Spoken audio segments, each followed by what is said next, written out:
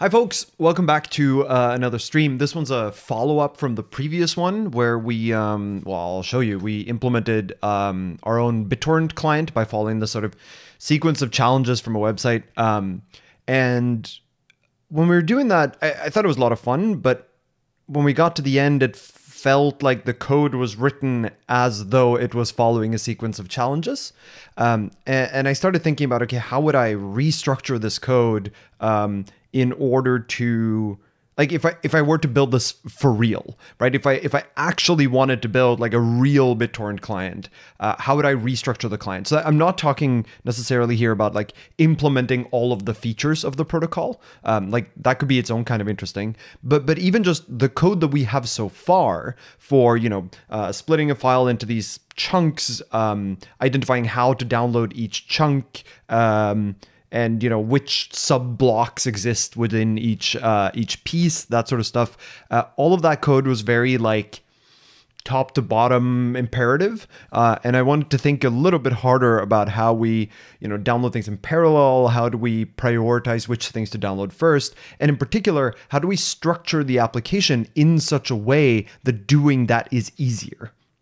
Right. And that's what I want to take some time on today. So this time it won't be as much really guided by the challenges because there's only one challenge left, which is download a file, which is just not like, we might do that accidentally as part of this, but there are no steps guiding us to this. This is really just a sort of restructuring thing.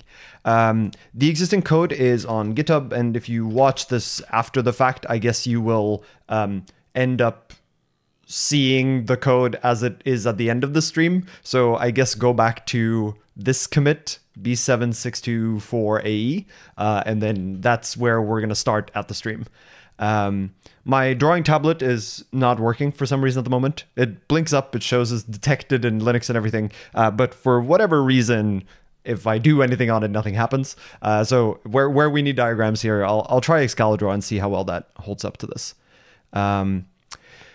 Okay, so let's close this one. I'll leave this one just in case we want to actually do the challenge, but I don't feel too compelled to that. So let's drive straight into the code here.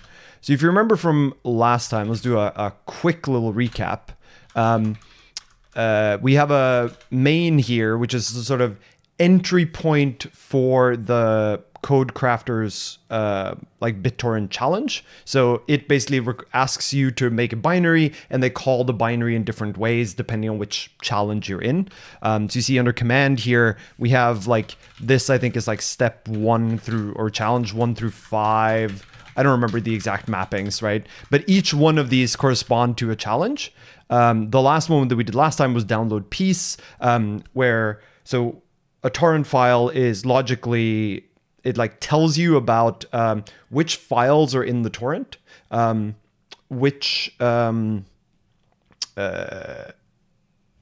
how many pieces is it split into. So the logical way that a BitTorrent file works. In fact, maybe this is a good drawing candidate.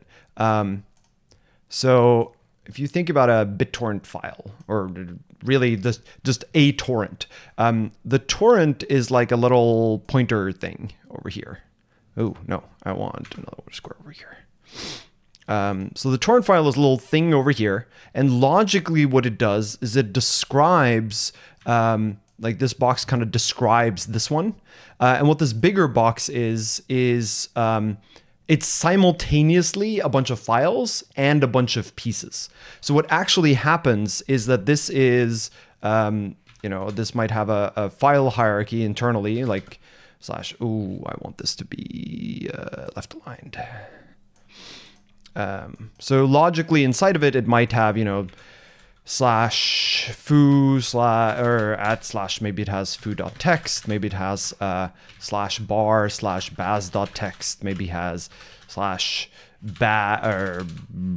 quox slash crooks.txt, whatever. It doesn't really matter, but it might have a bunch of files, but logically it is encoded as just a single giant blob. And blob here in the sense of like a sequence of bytes. It is just a single blob of bytes.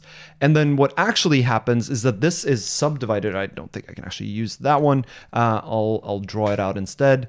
In reality, what happens is that this file is really just split into pieces. And I want these to be, I want my text further forward.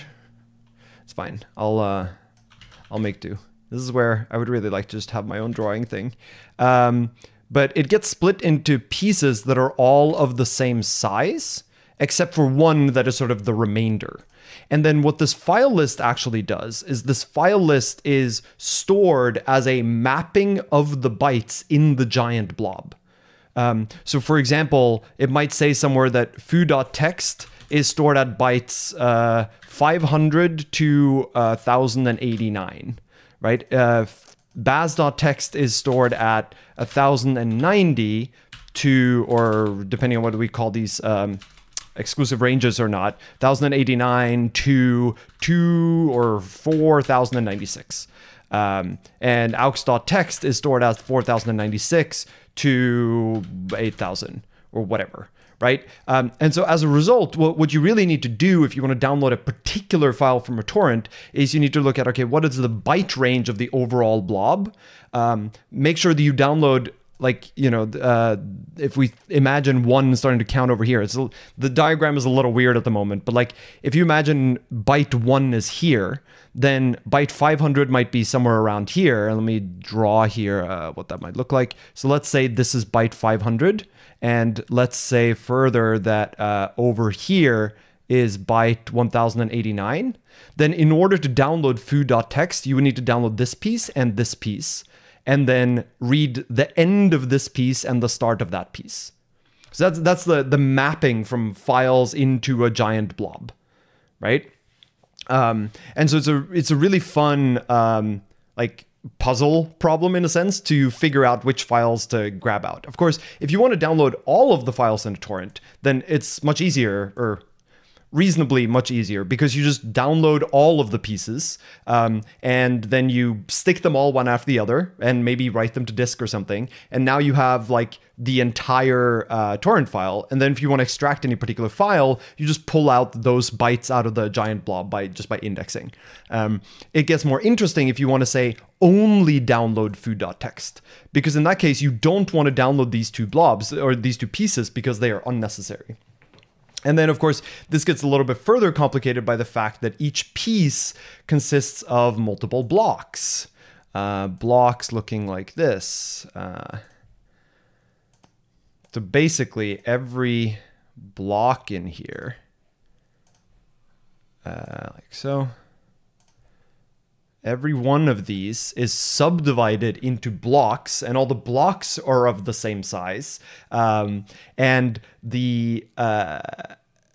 what's the only thing that's guaranteed is when you try to connect to any given peer in the BitTorrent network, if they say that they have a particular piece, that means they have all of the blocks in that piece. But what you can do in order to speed up your downloads, right, is let's say you wanted to download this piece, you could get this block from one peer and simultaneously get this block from another peer. And so in theory, you might get higher performance because you're pulling now in parallel from multiple hosts. So you're not limited by the upload speed of any given other peer. So that's the sort of rough idea of why there are these two levels of division.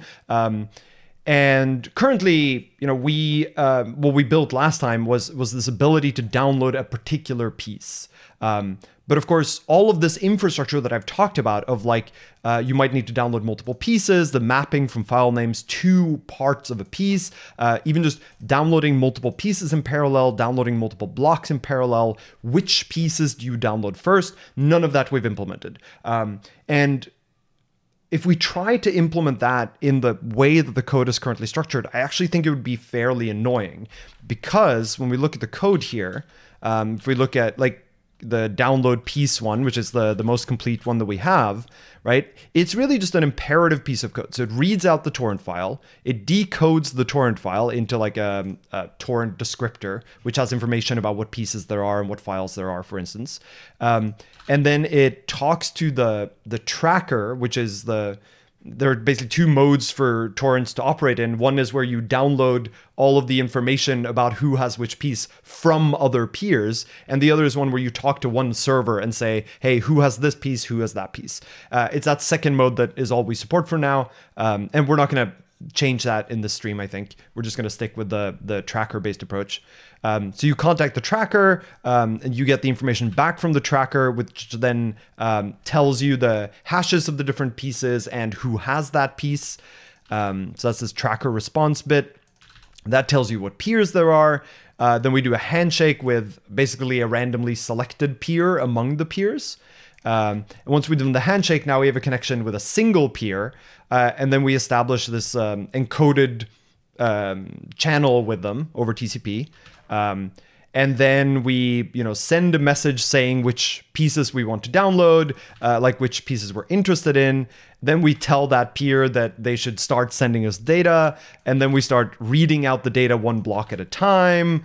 And after all of that, we stick all the blocks together and then we hash them and then we write that out to the output, right? Which is all fine. Like that is the sequence of steps, but it's not really how you want to describe this the moment you want to say download multiple pieces, right? Or map files to pieces. So that's what we're going to do today, right? Is figuring out how to structure this in a less insane way. And so the way I actually want to go about doing this is I'm going to add a new bit here. That's going to be download. It's going to take an output. It's going to take a torrent. It's not going to take a piece. Like so. And when I find here, download piece. That's this one, yes. So download this. And here's, so I've done this on a couple of streams before. I want to write the code that I would like to be here by the end, right? What I would like this to look at is probably something like, let torrent is torrent read of the torrent file. Right? That's probably going to return an error of some kind that we would want to lift. Torrent read, sure, we can let that be async. That's fine too. And then I would want something like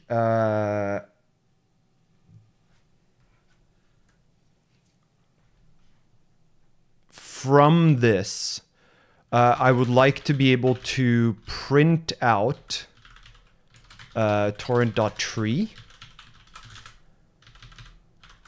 Or maybe this even looks like print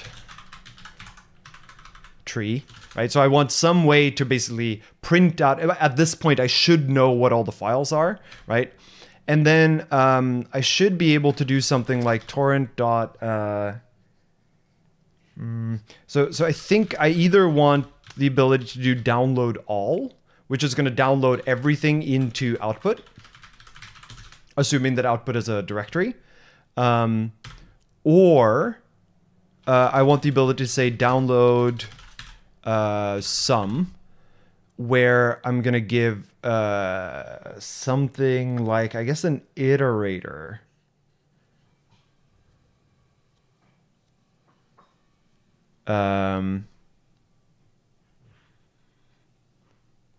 We kind of have to decide what we would like download sum to look like. I was imagining something that's like impl iterator. So in this case, it could be something like vec of output. Assuming here that, no, vec of maybe tuples, actually. Maybe this is the way it should look like. And then there could also be a download single, if we really wanted that to be the case, to output. right? So all of these modes should be supported by whatever this torrent type is.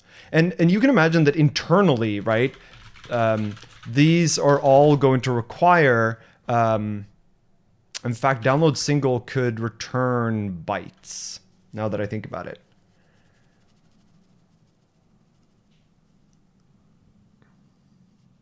Like there's a way here in which we could say download all sort of to file, right? But you could also imagine that we have a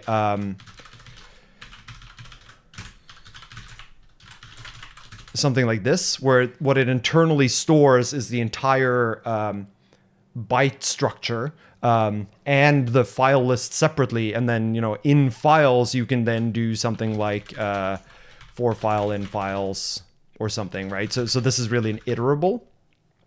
And actually, maybe we just want to support download all for now. And then we could improve that with some kind of filtering later on, like only download the following ones. Maybe this is a nice interface, actually. Maybe I'm happy with that. So here you could imagine that you can pass in a set of filters over the files that you want, and you could do that based on the output of print tree, for instance.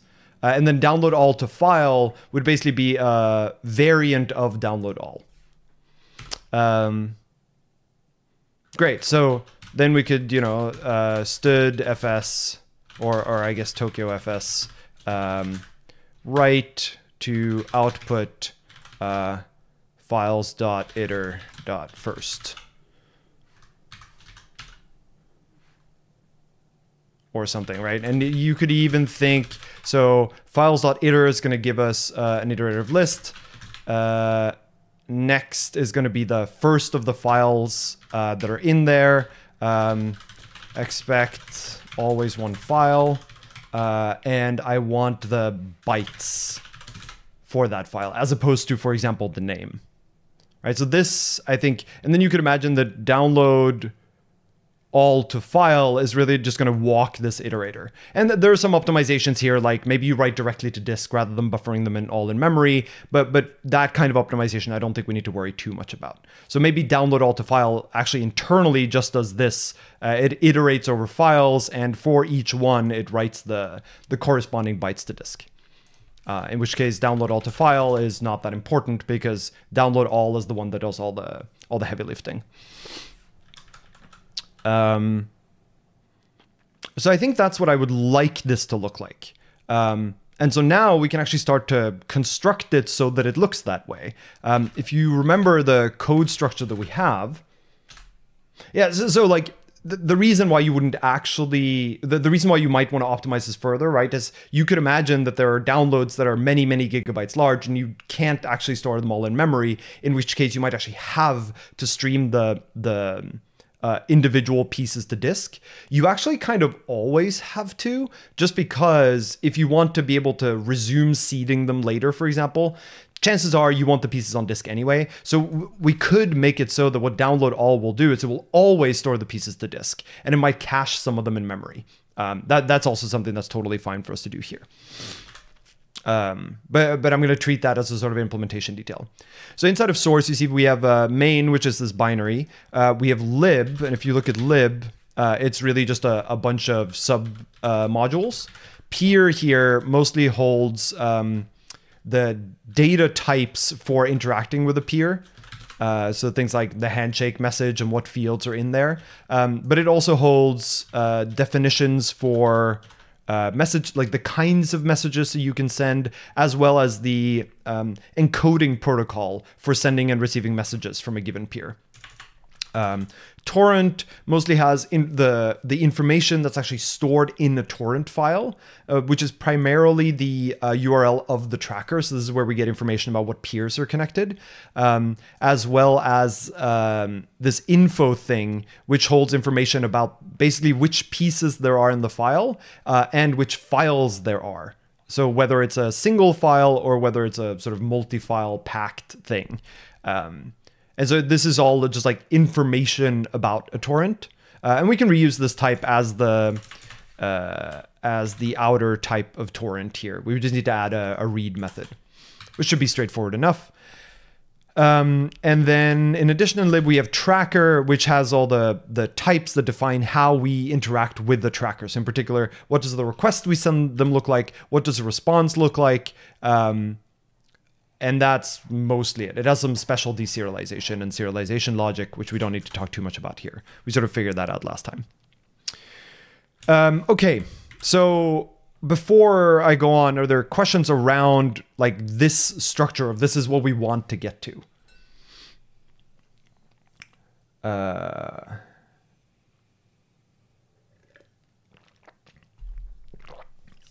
Does the implementation of each type of download function differ? Well, so the hope, if we did have like download all to file, download all, download some, download single, the hope is that behind the scenes, they all invoke the same logic. And really what they do is they just differ in like avoiding to download pieces that aren't necessary for that particular download, and sort of massaging the output of, or the result of what we download into a more convenient format for that call. So they're really mostly convenience functions.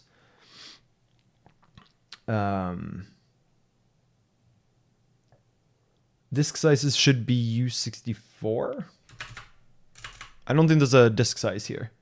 Have you tried any other challenge? No, I haven't tried any of the other CodeCrafter challenges.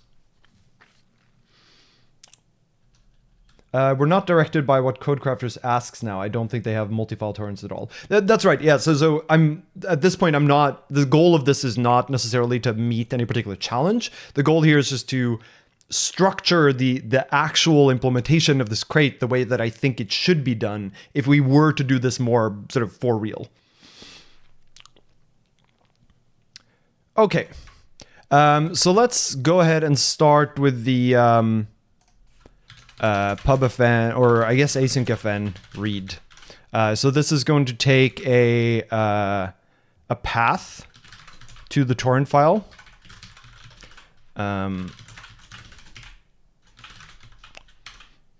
And it's going to return, I suppose, a anyhow result of self.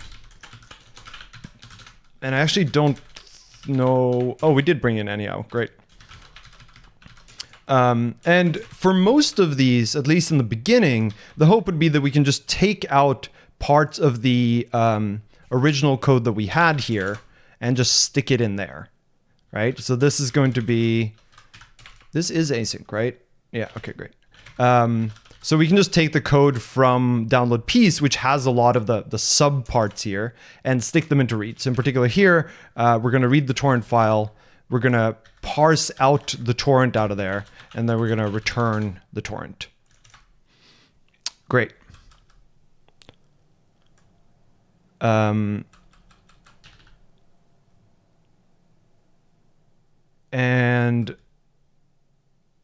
then what was the next thing we wanted? We wanted print tree to be something that you can do on a torrent. So we'll do fn print tree of self. And what that's going to do is we'll probably need a helper function here,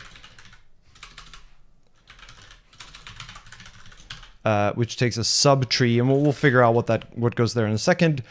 So the things that we have inside of self, right, is so we have the name, which is the name of the top level thing. So I guess here we could say if let keys single file is self.info.keys. So if it's a single file, then all we really need to print here is the name, so self.name, which is the name of that single file. And I guess we could actually match here instead.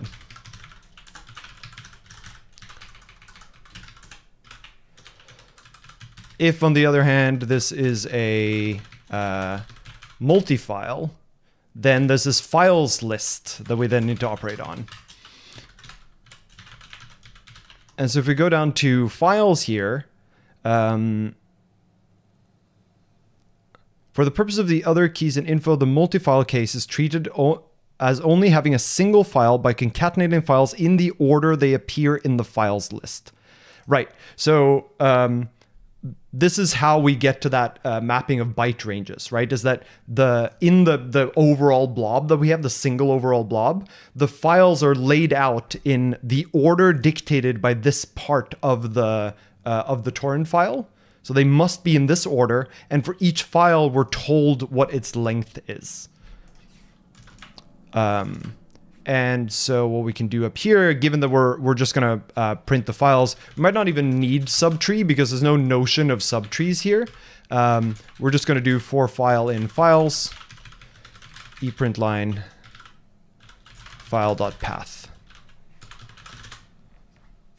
And you could imagine turning this into a more structured format, right? To actually store it as a tree, basically. But given that the way it's stored in the torrent is really just as a linear sequence of paths, feels reasonable to just print out that list of paths here too.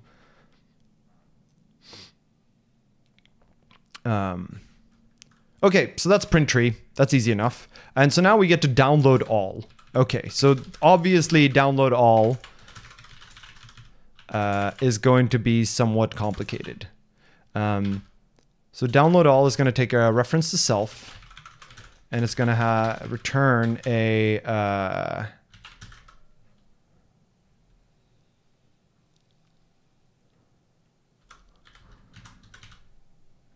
downloaded, I suppose.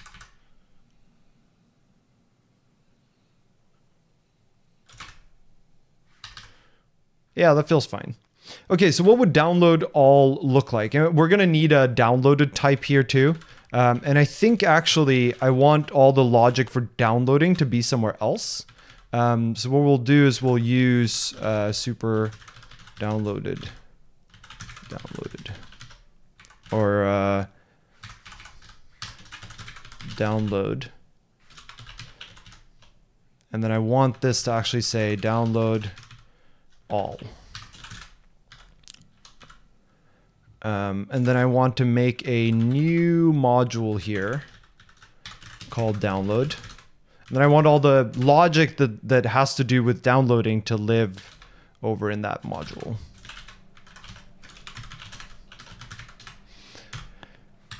Okay, so we need an async fn all, which is going to return an anyhow result of downloaded.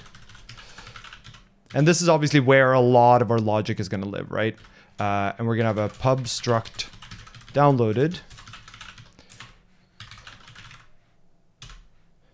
And what do we want that to support? Well, we want to implement into iterator. I can't type. Into iterator for a reference to downloaded, where the item type, so the thing that this produces when you iterate over it, is a reference to a file.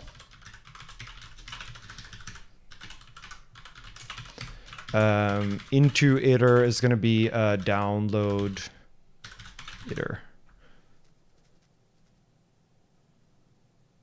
Yeah. Like so.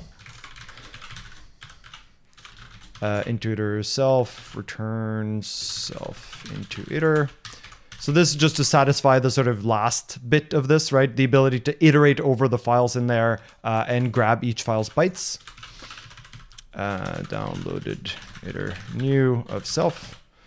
And then we're going to need a pub struct downloaded iter, which has this is a lifetime reference to the downloaded. So what downloaded is going to hold at the end, right, is going to hold, not pub, it's going to hold a thing that holds all the bytes. And we might optimize this beyond having it be a vec of U8, right? You could imagine this being references to files instead.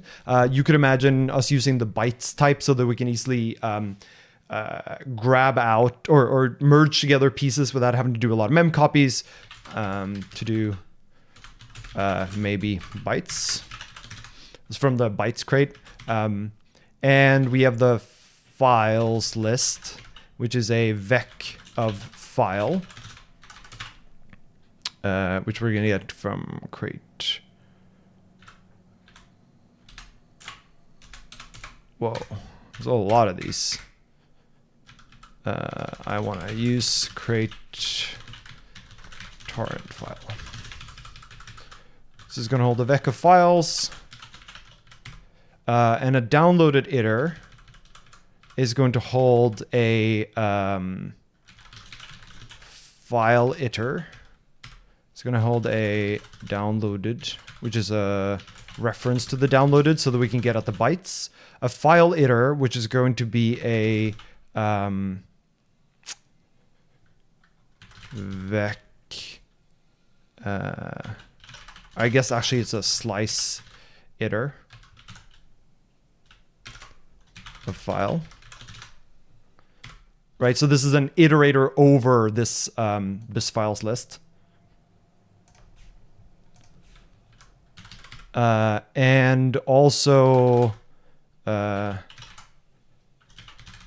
offset, which is how far we are through bytes. So remember that for any given file, the location of that file in the bytes is the sum of all the lengths of the files that came before it. So we need to keep track of that. In theory, we can instead keep an iterator over bytes, but I actually think offset here is going to be nicer. And then we'll impl downloaded iter. We'll impl new.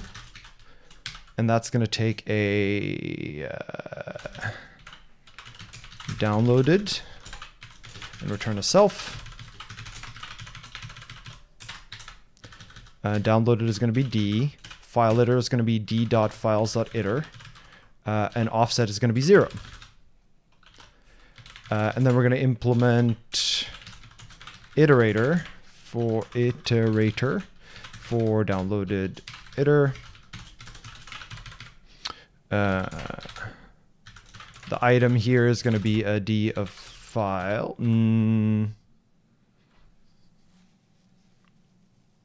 I actually don't think it's going to be a file. It's going to be a downloaded file, which is a type we don't have yet. And next is going to be file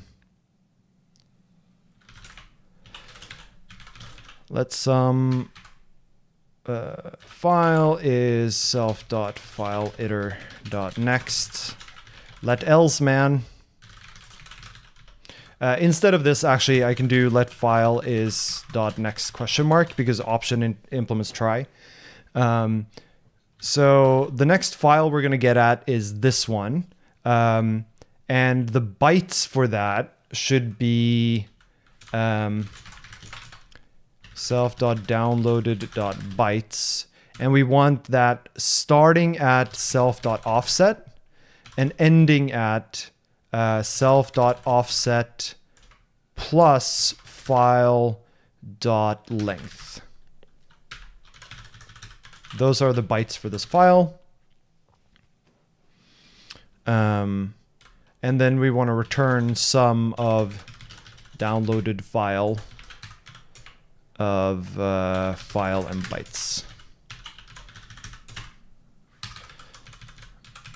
And then, of course, that means we're going to need a downloaded file type, which is going to have a pub struct file, which is a file, and not struct, and a pub bytes, which is going to be a U8.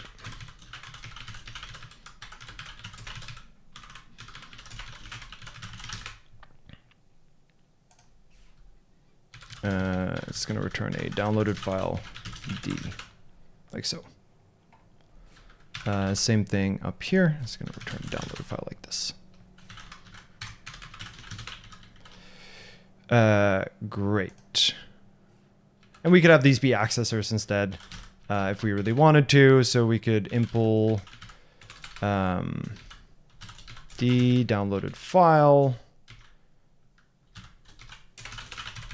And then if we look back at our main, what do we want here? well, we wanted bytes at the very least, so we probably want something like path, which returns a str, which is self.file.path. Why is that a vec of string? Oh, the paths are stored as... That's fine.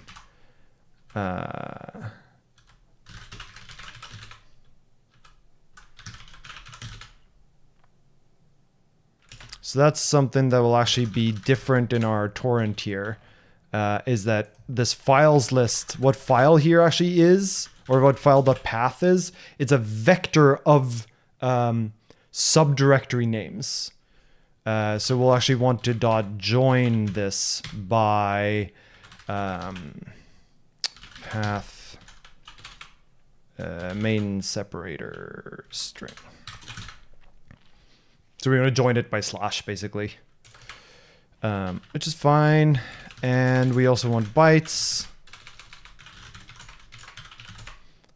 which is going to be the U8s, which is self.bytes, like so.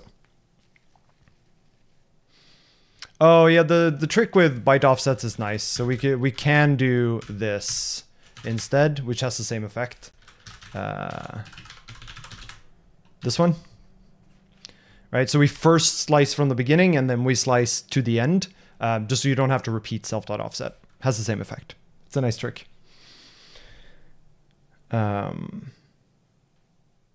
Okay, so now we have roughly what we want the returned things to look like. And you see the main thing that it needs is this file list, which we get from the torrent, and the bytes, which we get from downloading the pieces.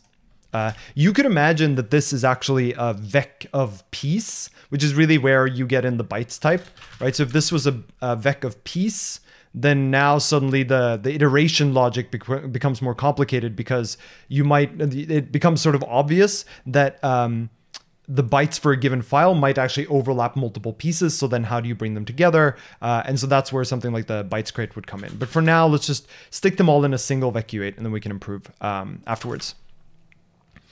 Okay, so it still raises the question of how do we actually do this download? Well, let's assume first that we're going to download everything, and then we can refine the code afterwards to support filtering which things do you actually download. Well, we know that there is, this is where we'll go back to our main and grab the other bit of code here from download piece. So...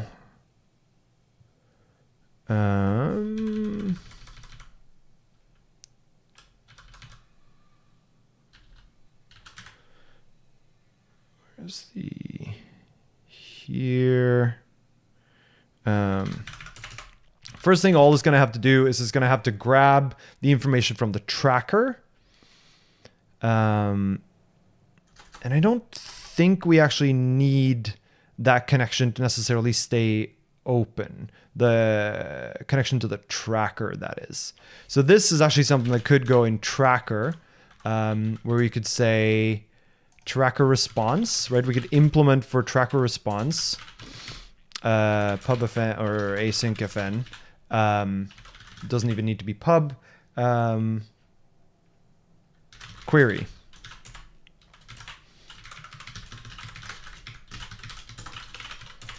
And so this code, that's going to take a torrent.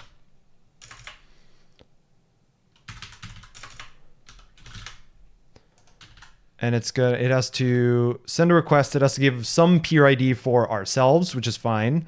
Port, uploaded, downloaded aren't relevant here. Compact one is fine. Left here is the number of bytes left to download, which in this case is really the entire length of the torrent.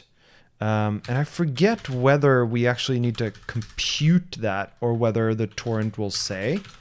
Use crate torrent. So if I go over here and go to info, the number of bytes in each piece. So that's just the size of the pieces. but I think we actually need to compute it over the keys case. I think it actually needs to be the sum. So what we'll do here is we'll have another sort of helper function here on torrent, which is length, which is then match on self.info.keys. And if it's this, then that's just the length. Otherwise, it's files.iter.map file.length.sum. So the sum of the lengths of all the files is the total length of the bytes in this torrent. And so that's what we're going to tell the tracker that we need to download. Now, obviously here, this would change a little bit once we start seeding as well, because then you might query the tracker and tell it that you already have a bunch of data. So we're not really dealing with resumes yet, but I think it should be relatively easy to modify this to allow resumes later on.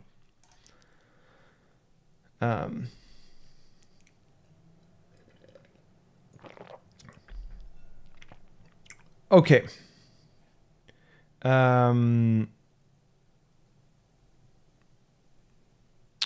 So, right, this is where we like URL encode the stuff to the tracker. I remember this was a bit of a pain last time. We decode the tracker response, and then tracker info is the thing that we give back. Great, so we now have this can probably be a pub crate. We don't want it to be fully public because I think this type isn't even public. Oh, it's public to main, yeah, but I don't think we actually want this to be, we might start using this for main actually, just to get information about a torrent, but for now, let's keep it internal to the crate. So now that we have that, we can say that this is going to say peer info is going to be tracker response, or you could even imagine this is just a freestanding function rather than being tied to tracker response, but I don't think it's super important. So we'll use here tracker response. So this is going to use query of, all needs to take a torrent. So it needs to do a query. We'll give some context here. We'll say query tracker for peer info. All right, so if we now go back to torrent, so download all here, we're going to pass in self, like so.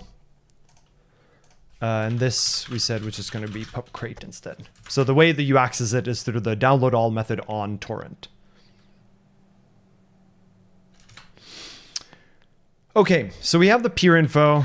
Let's go back to our main and see what we do next. Now that we have the peer info, now this is information about actually connecting to the peers and requesting the particular piece that we were after and all of the blocks in that piece. Okay, so this logic is very linear at the moment. And in reality, what we want here is something like, especially if we know we're going to download all of it, we sort of have two decisions to make. One of them is which peer, which piece do we download next? And the second one is which peers do we download from? Once you've decided to download a particular piece from a particular peer or a particular set of peers, then that part is easier because it's just you enumerate all the blocks, you request all the blocks from some number of the peers, and then you're good.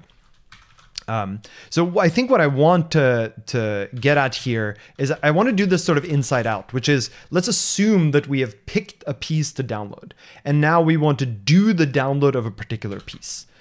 So let's encode what that might look like. Let's do something like asicfn download piece. And so if you're told to download a particular piece, what information do you need? You're going to need, if we look up here, this is just grabbing out the peer info, which is not the bit I want to look at. I want to look at Okay, we're interested is the thing that we send. We send unchoke. Right, we send a request for a particular piece from a particular peer. Right, because we request, yeah, we send a request for that particular block of that piece. And so the only thing that we really need in order to download a given piece is sort of a list of candidate peers. And I think the peer information here, if I find that right, is, so peer here is just a socket adder. Great. So candidate peers that we could download a given piece from. And I think that's really it. Oh, no, and we need the piece length, which we probably extract here somewhere, right? The piece hash and the piece size are the two things we need. So the piece hash, which I think is just a U820. And the piece size.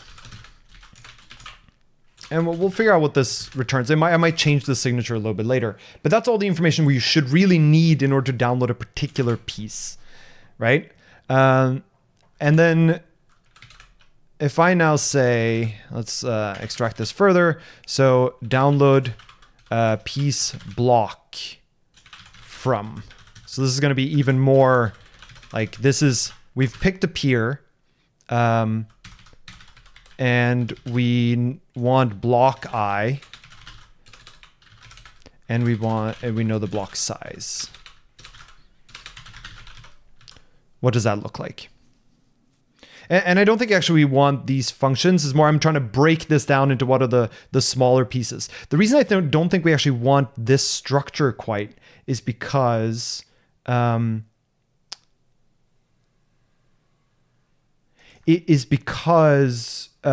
you are probably going to have persistent connections to a given peer. You want to basically have a state machine that owns the connection to a given peer rather than like connect to it each time you want a particular block from one. So let's, do we have a peer type here? We do, right? We have a piece, which is information about the piece. We have a message tag. But we don't actually have a peer type. So I think what I want here is a pub crate peer type. It has an adder, which is a socket adder v4. And it's a state machine that we're going to want to keep track of that state machine, I think. But let's do impl peer new. And I have a stream, which is going to be the in main here. When we connect to a peer, we get one of these things. The peer here is the actual connection. It's a framed TCP stream with message framer. Framed TCP stream with message framer.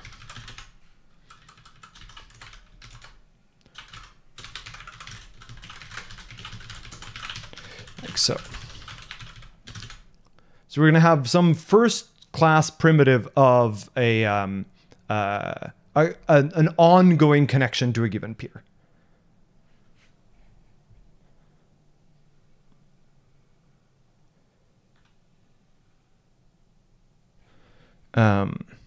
Great. And that's this bit that we could just grab. And so this is going to look like, oh, all right, we actually have to do the handshake. So this is going to say, you know, peer. It's going to be a, we could be even nicer here, but let's say socket adder v4 for now. Expected bang. Oh, struct.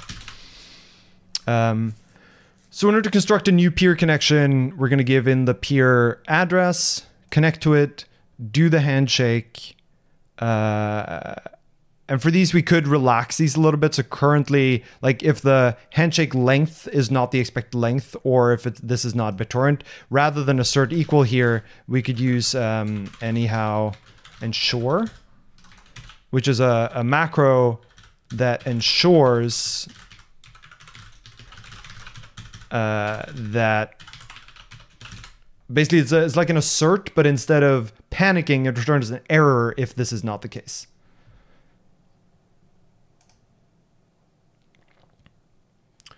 Okay. That's fine. Then we establish the connection, and here too, anyhow, ensure. And sure, I can't tell. And assuming that's all good, then we return self, which holds the adder, which we might not even need. And it holds the, well, I guess this is peer adder. And the stream here is peer. Something else missing, which is the info hash has to be passed in here, which is the, just to make sure that the peer actually has the same block contents we expect. Okay, that's too much spam in chat. Bye. Great. So we now have a thing that can establish a connection to a given peer. And the way to think about one of these peers is really that it keeps track of the connection we have to that particular peer, and will do things like download a block if we tell it to do so. Now, the way that we want to do this is probably, we basically need to think about whether we want to allow a given peer to be told to download multiple things, or whether a given peer should only be allowed to download one thing at a time. I think we probably want it to be one thing at a time for now. So there's going to be an async fn download, and it's going to take a mutable reference to self. It's going to take a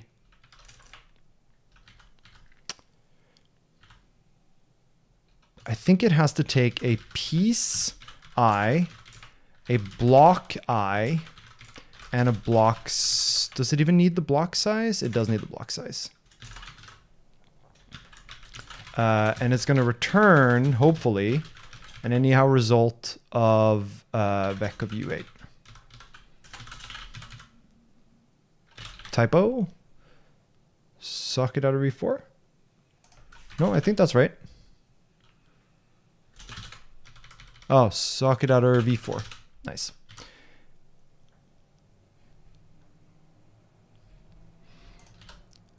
So what will download look like? Well, we already actually kind of have download here, which is this.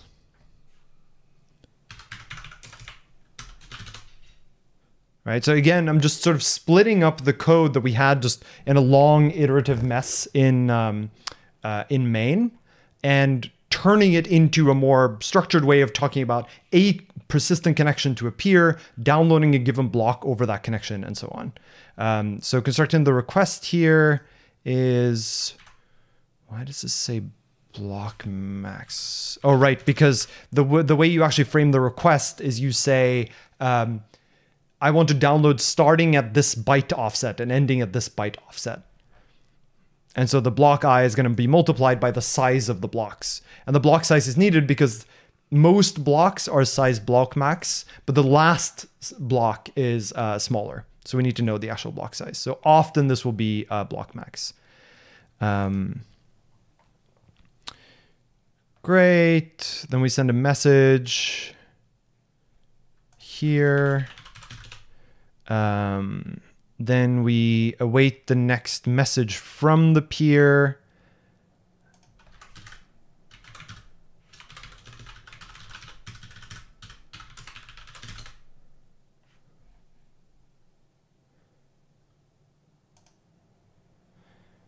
And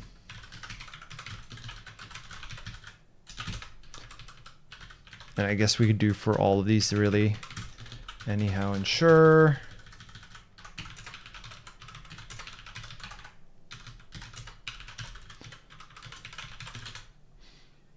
Like this. And then I suppose this can really just be piece.block, and it's really vec from this. Okay, a vec from this.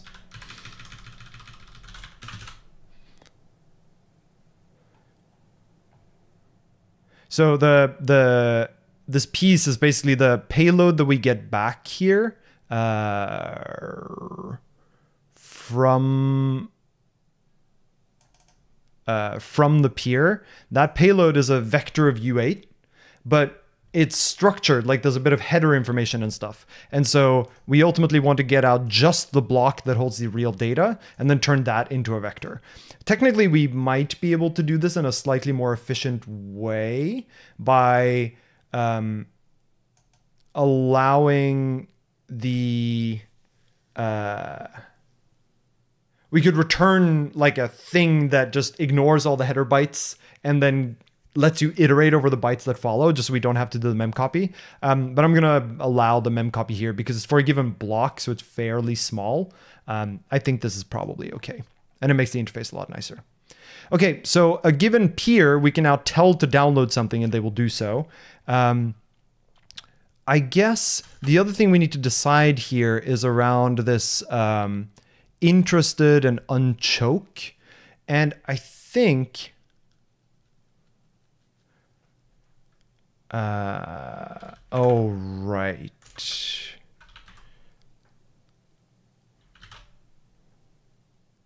Right, so this is also something we have to think about, which is this bit field. So the peer tells us which pieces it has available.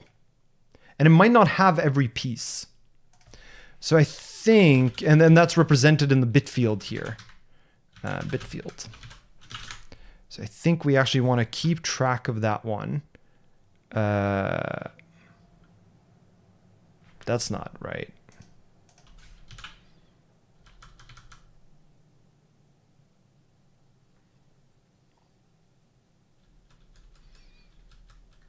All right. Where is the BitTorrent specification? I don't remember the URL to it. It's this one. No, it's not 00. It's 03. All right. And then we'll also do this to make people happy.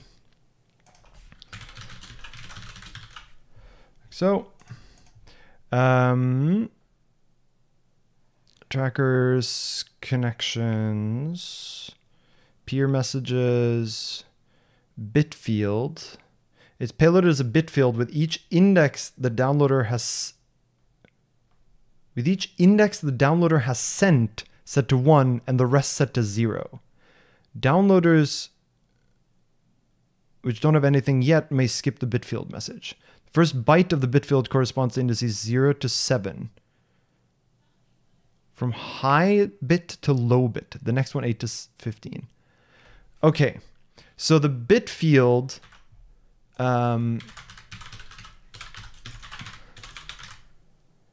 is really a... we're going to have to structure this one a little bit. But the bit field that we get back from payload, bitfield.payload.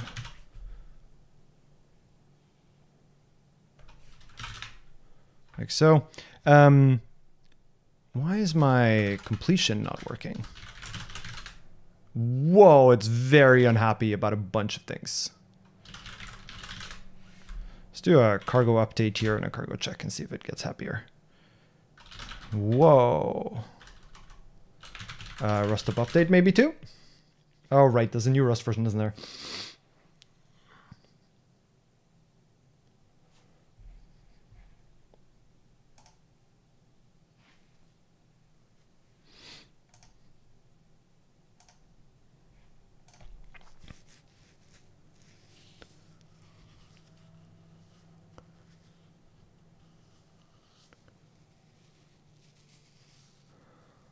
Let's see. Come on, rust up.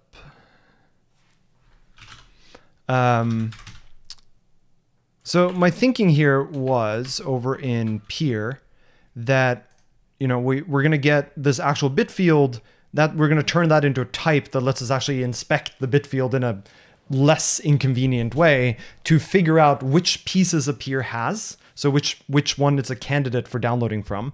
And also whether it has a given piece. The two are sort of synonymous here, right?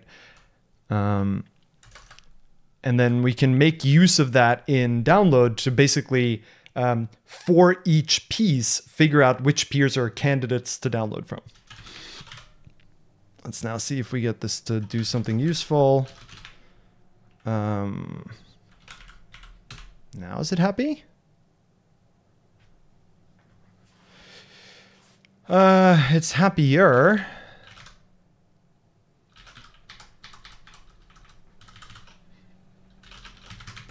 Download. Okay, it's not happy about this one. That's fine, but at least now I'm getting error messages. So that's a start.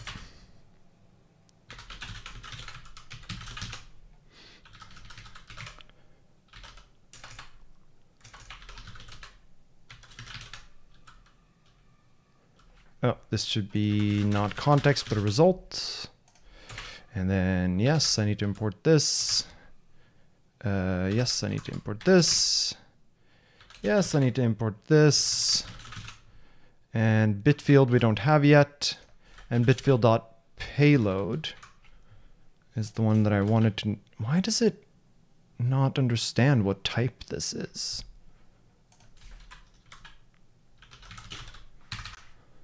Interesting. Block max is stored in main? It should not be in main. It should be in peer. Okay. And this one here should say self.stream. And same here, because it's this peer's stream. Okay. So pubstruct bitfield.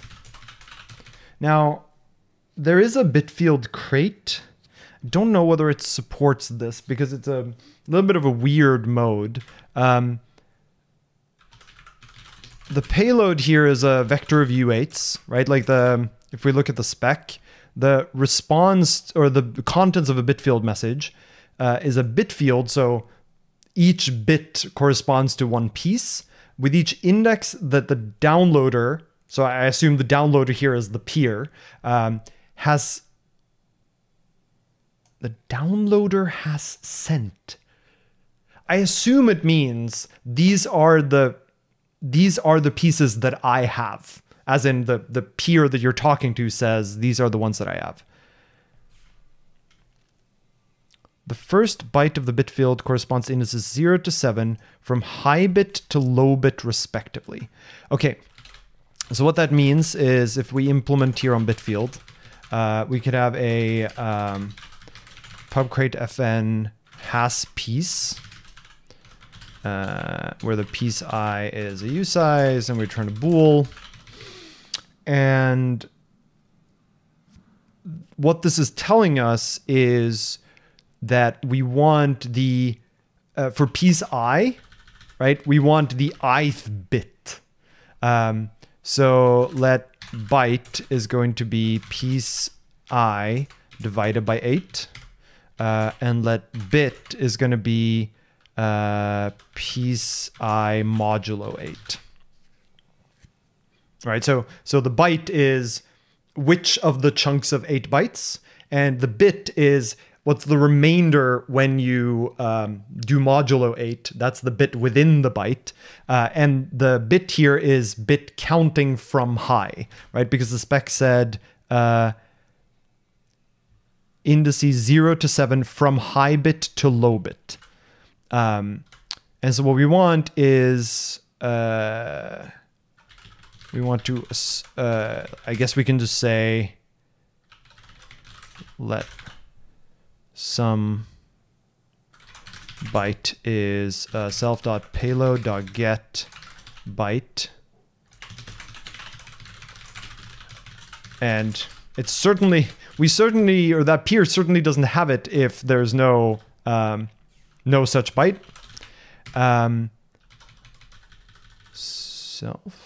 Oh, right. And then to get the bit, what we'll do is we'll do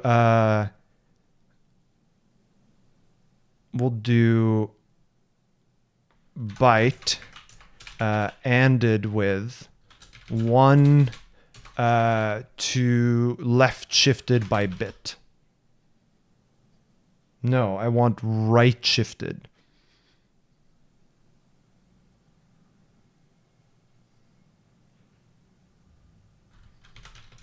So if we have a byte like 1, 2, 3, 4, 5, 6, 7, 8.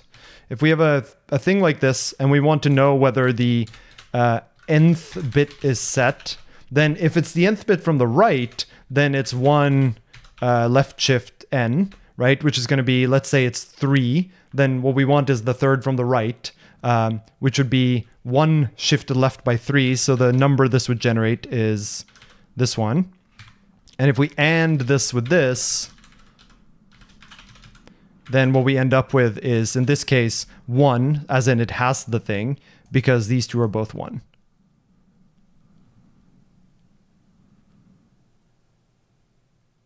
I'm lying.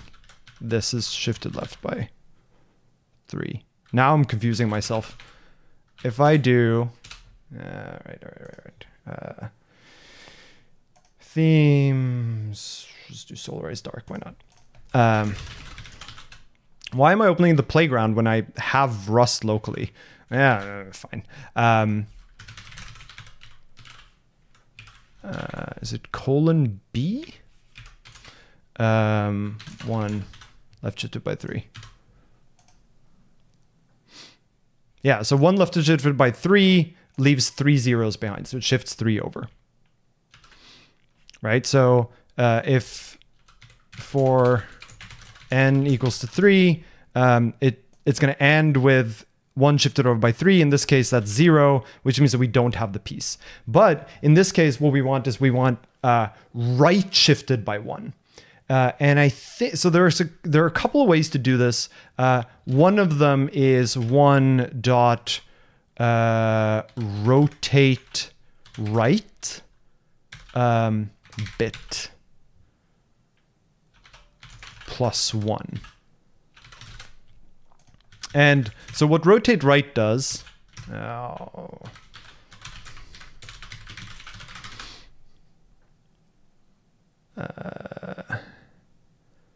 take you say rotate right, shifts the bit to the right by a specified amount, wrapping the truncated bits to the beginning of the resulting integer.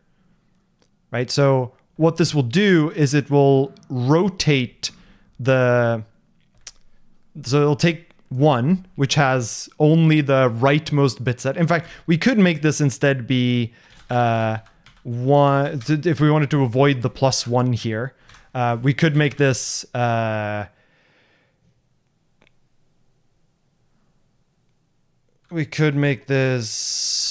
be 1 left shift 7.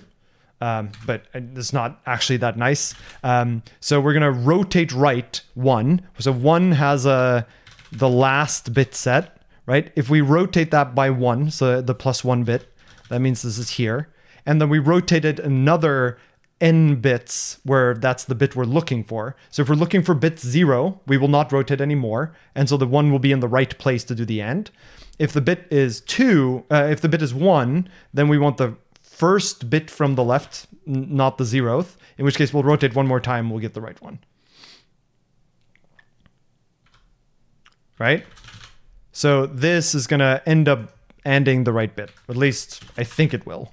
And then we're casting that to a bool, and the way this cast to a bool is going to work is if any of the bits are 1, then the resulting bool is true.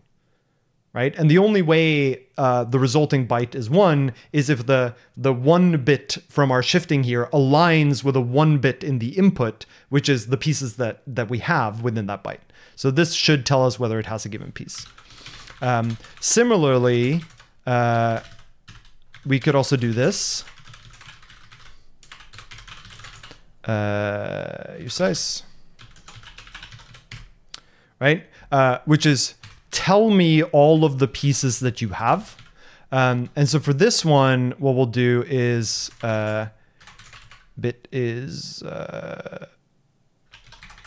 piece. We can just do for piece I in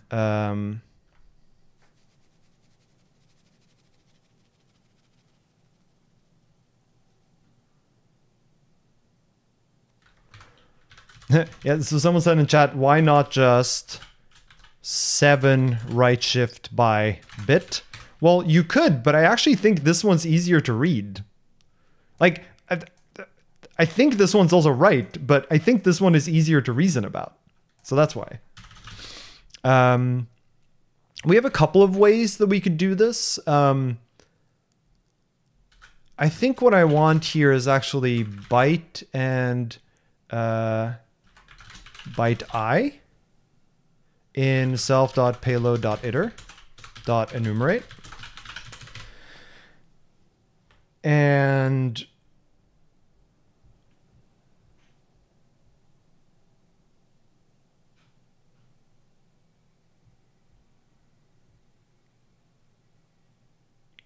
then I actually don't know whether that's nicer.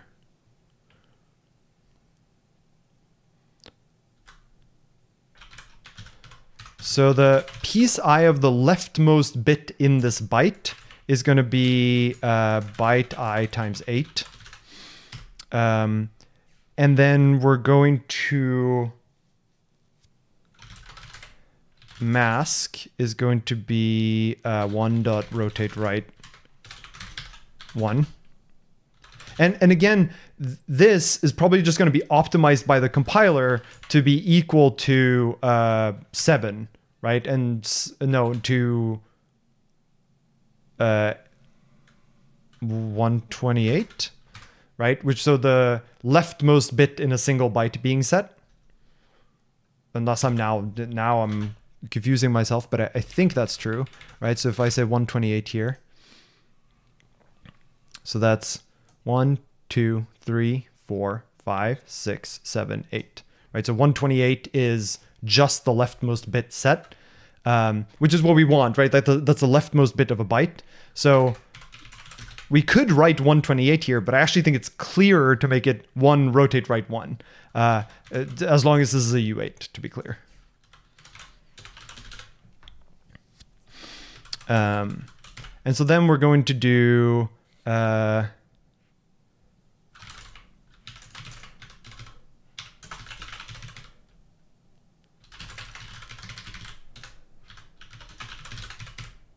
and here, to be clear, we could do this. They are equivalent. And then what piece I is plus equals 1. And in fact, this could just be this. Could just start at 0, in which case we don't need the byte I anymore. In which case we don't need the dot iter, we can just do this.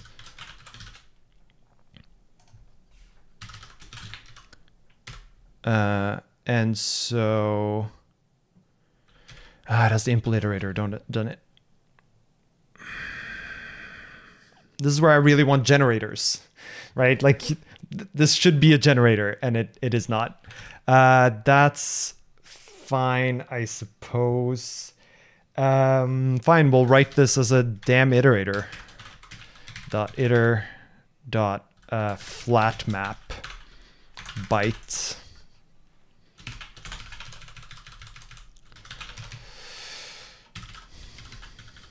And then we'll do 0 to 8.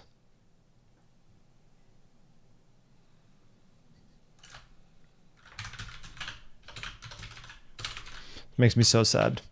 0 to 8 dot map.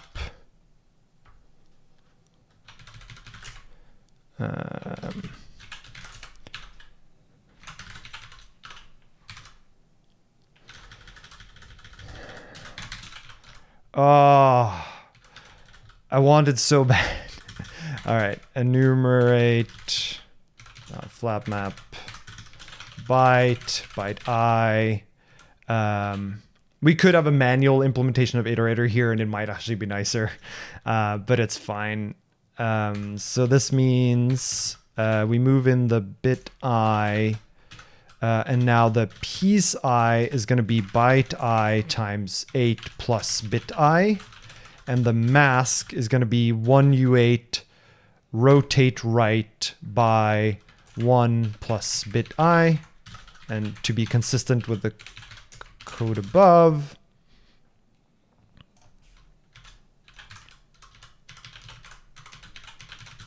let's just make these be all at least consistent within the same part of the file.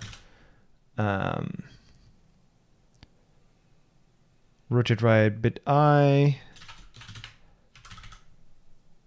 and then the result of this is going to be the byte ANDed with the mask.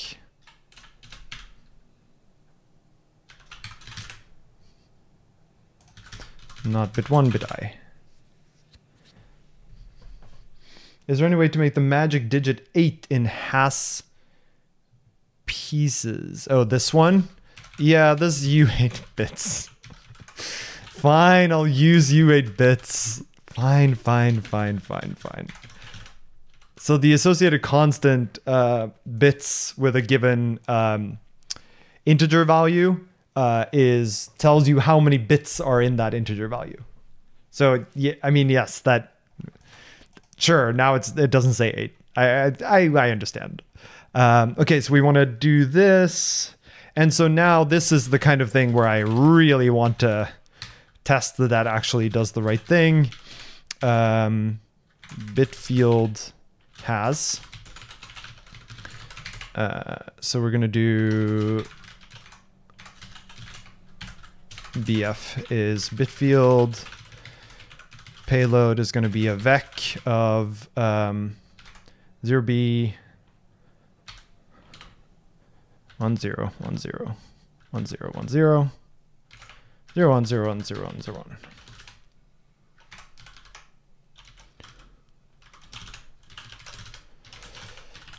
And then I want to assert that it has, right? Are all of these 1 2 3 4? Yeah, 8 1 2 3 4 1 2 3 4. Yeah, great. So we want to assert that it has pieces 0.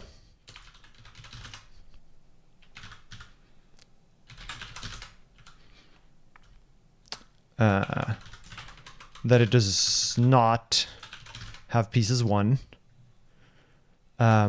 We also want to assert that it has piece. It does not have piece 7, right? Because this would be piece 7. We also want to assert that it doesn't have piece 8, because this would be piece 8. And we also want to assert that it does have piece 15.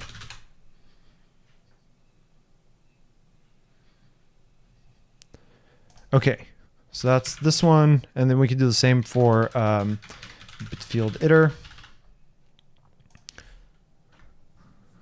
And then I want to do bf dot pieces,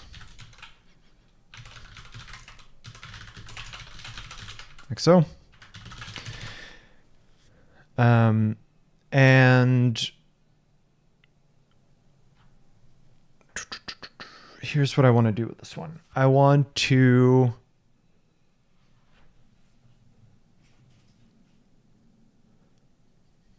In this case, it's short enough that we could assert all our way through. So normally what I would do here, right, is I would write something like, I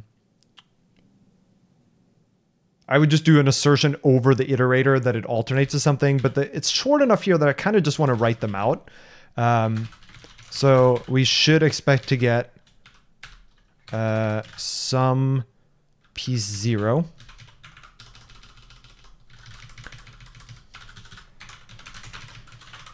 One, and then let me, right, so this is byte 0, 1, 2, 3, 4, 5, 6, 7. So this is 7. What? Oh, damn it. This is number 0.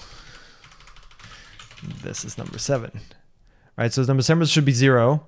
And then number 8 should also be 0, and then it should continue. So this is 9, 10, 11, 12, 13, 14, 15.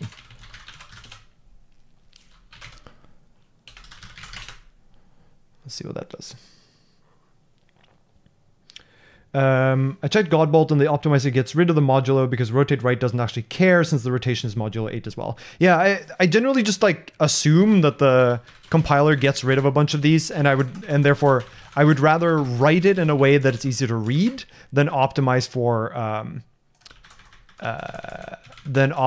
for what the compiler might produce. Like, I just sort of assume that the compiler is smarter than I am.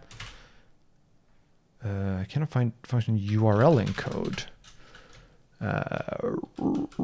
Interesting.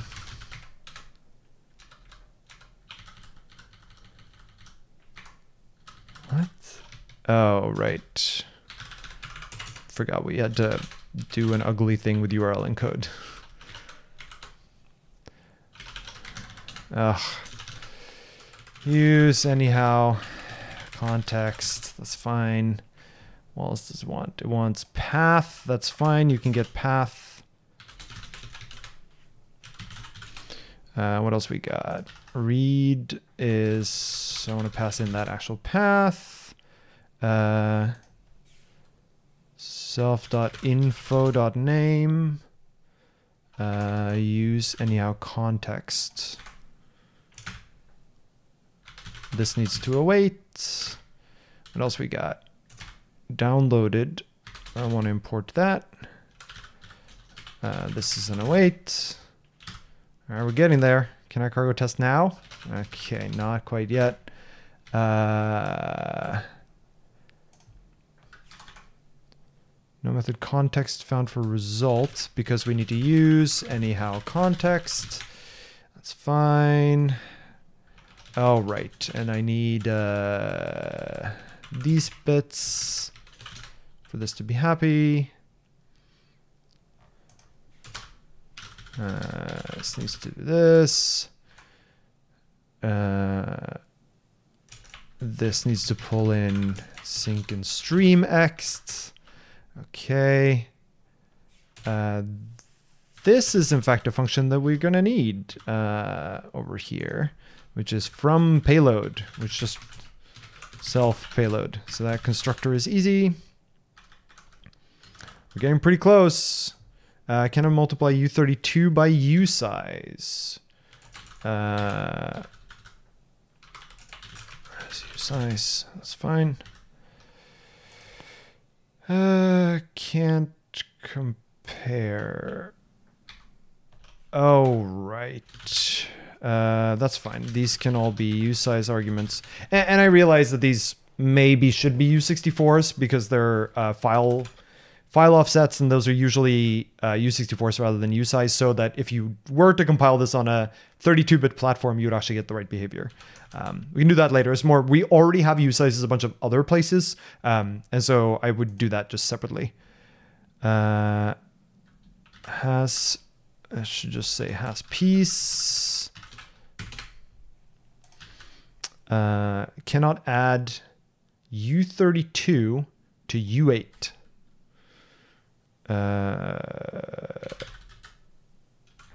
That's fine. What? Oh, cannot multiply U8 by U32. Yeah.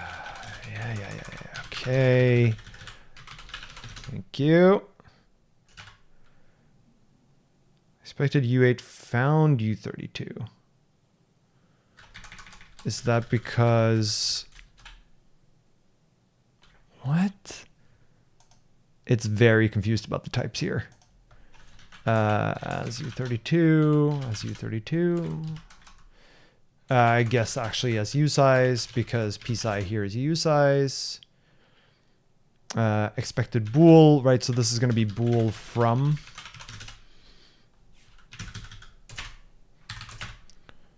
Expected U32 found U size.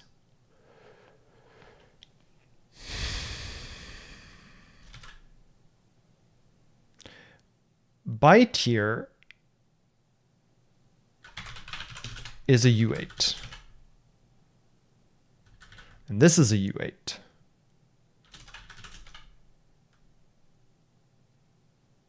Right? So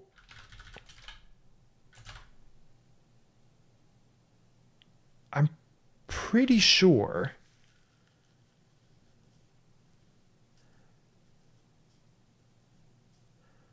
I thought bool implemented from U8.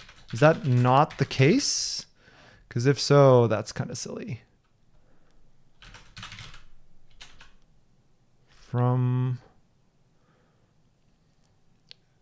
Okay, I want the opposite set of implementations. I guess not. Huh. All right, I guess we'll cast it. As bool. Fine. Not equal to 0. That's fair. Bit I is now a U size. Yes, U32. That's fine. As U32. Cannot.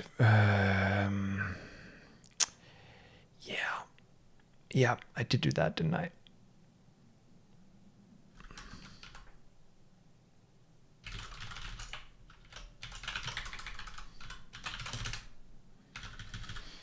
See, here's what I want. Okay. And psi modulo U32 bits as U size. And then I want that whole thing arguably as a U8. But it has to be a U32 because that's the argument that rotate right takes. That's fine. Payload.get byte as U size. Actually, that's fine. So this one can just stay in U size land. Now this one, so byte I here. Why is that a reference to a U8? It's a move closure.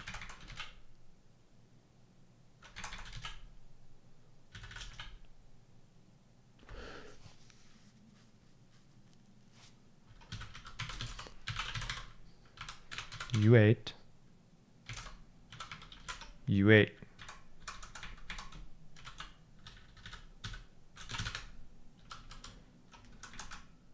I guess actually this is a U size because I think that's what enumerate produces.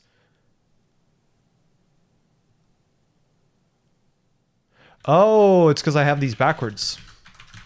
Glad I checked. So enumerate produces pairs of I and val, where I is the current index and val is the value returned. Glad I checked that. Cannot add U32 to U size. So byte I here is a U size.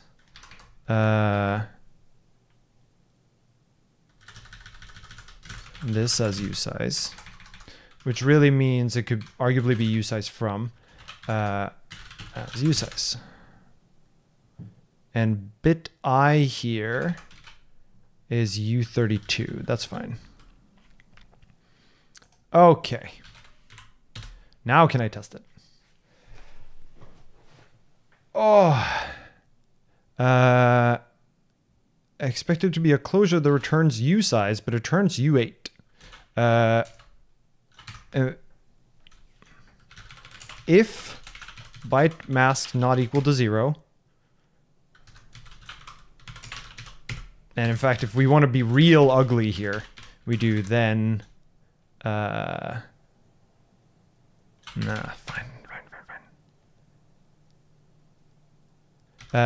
It's because this needs to be a filter map, because if the mask is not equal to 0, then we want to produce piece I. If it is equal to 0, then we want to produce none.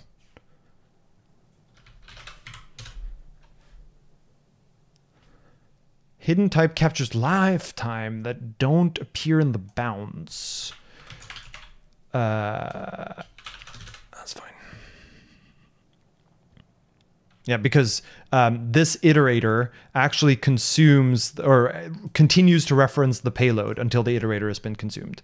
And yes, I know I held a talk recently where I told everyone that this is wrong. It still works, so it's fine. Okay, mismatch types in download. That's fine. Downloaded bytes to do and files to do. We're almost at the point where we can run those tests and see if I got it wrong. How about now? Torrent cannot move out of self. That's fine. Same thing here.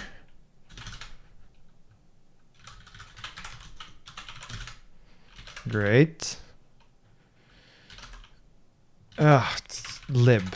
Don't care about main. All right, we're getting there. We're getting there. So let's see this bit field. How's it doing?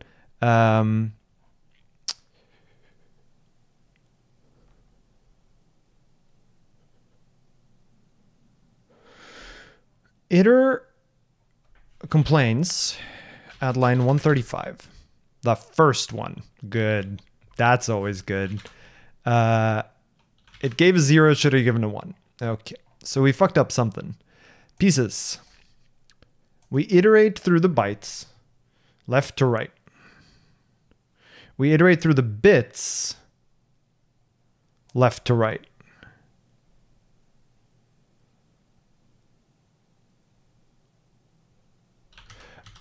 That's because I'm stupid. The things that are yielded here are the ones that have a 1. So the output here is not the bit, it is the index of the piece. So the pieces that have 1s are pieces 0, 2, 4, 6, 8, 6, 9, 11, 13, and 15. And then we should get none.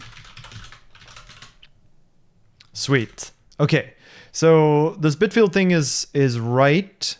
That makes me happy. And so now we should also be able to say here,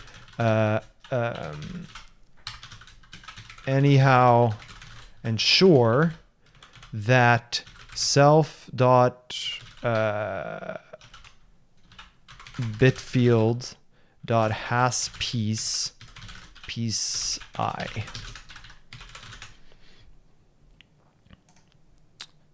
So if you now try to download a piece from a peer that doesn't have that piece, we'll return an error. Beautiful. Okay. So that's the stuff we want to do with a peer. And there's one more thing, which is around this. If we look back at our main, back to where we originally were, when we connect to a peer, we send it an interested and we send an unchoke. So the question is, should we just do that when we first connect to the peer? Let's go look.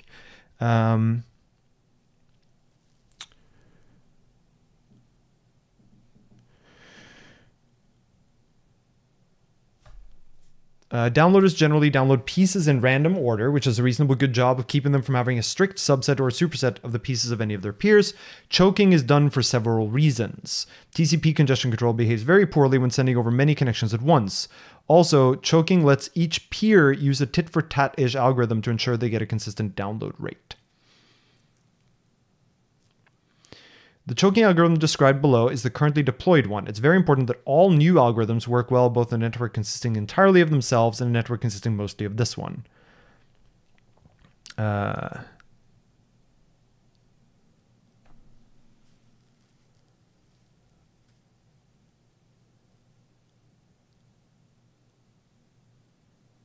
Unchoking the 4 peers, which has the best download rates from and are interested. Peers which have a better upload rate but aren't interested get unchoked. And if they become interested, the worst uploader gets choked. Okay, so this whole algorithm here about how you choose to choke. So the question then becomes, how do we want to represent this? I think what I want to do right now is I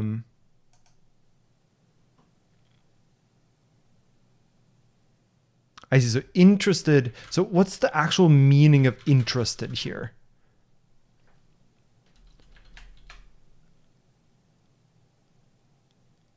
Connections contain 2 bits of state on either end, choked or not and interested or not. Choking is a notification that no data will be sent until unchoking happens. The reasoning and common techniques behind choking are explained later. Data transfer takes place whenever one side is interested and the other side is not choking. Okay, so I think what this means is that we can always send unchoke. Because what we're saying with unchoke is, and this is going to be bad for us, but it's still okay for us to do it, which is, if we unchoke, it means we are willing to send you things. That's what an unchoke does. Which doesn't matter because we don't have seeding implemented at the moment. So we will send an unchoke saying that we're willing to send you things. Interested, we should only send if we actually want data transfer. One side is interested and the other side is not choking. Interest state must be kept up to date at all times. Whenever a downloader doesn't have something they currently would ask a peer for, if unchoked, they must expect lack of interest despite being choked. Okay, so it sounds like what we want to do here is on a given peer connection, if there's something that we want from that peer, if they're willing to give it to us, then we should mark ourselves as interested on that connection.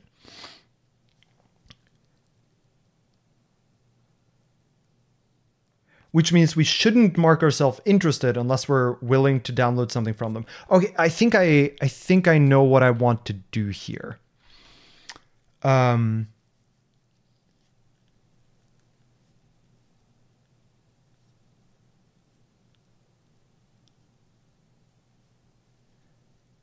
I think I know what I want to do here, but I'm going to write the code slightly starting in the other end.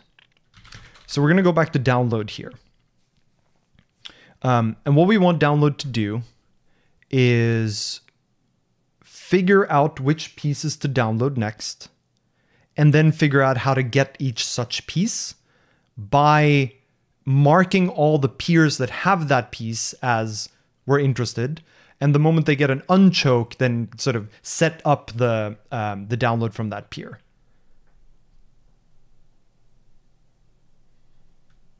Okay, it'll be clearer in code, I think. So this is in the all function, right? So this is assuming we're going to download everything. We get the peer info. And what we will want to do is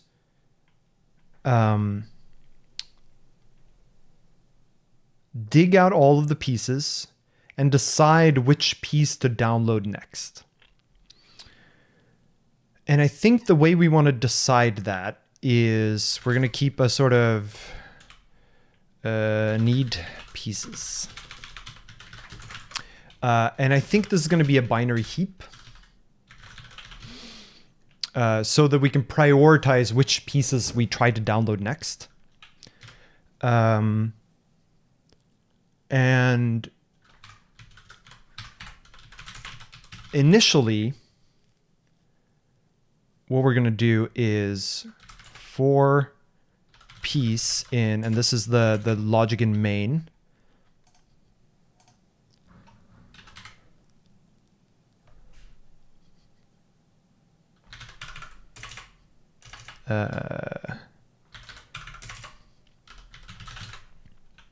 And I guess, do we already have a piece? No, we don't. Great. So I want to go to lib and I want to create a piece thing.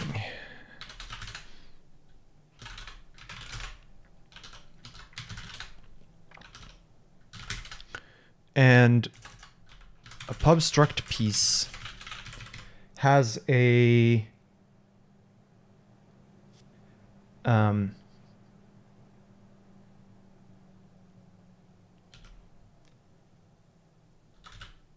it has a list of peers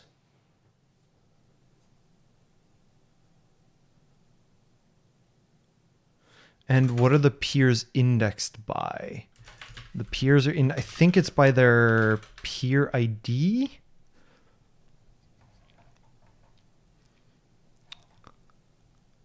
Yeah, so the peer list is just a vector of addresses, right? So the peers, this is like the peers that have this piece. And it's I and its length. I know this should be U64. I'm ignoring that for now. And its hash.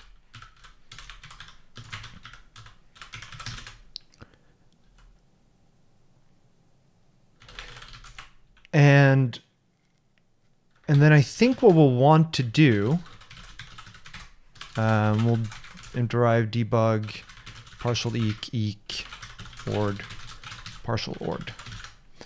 No, actually, I don't want to derive those. And then I want to implement partial ord for piece. In fact, I want to implement ord for piece.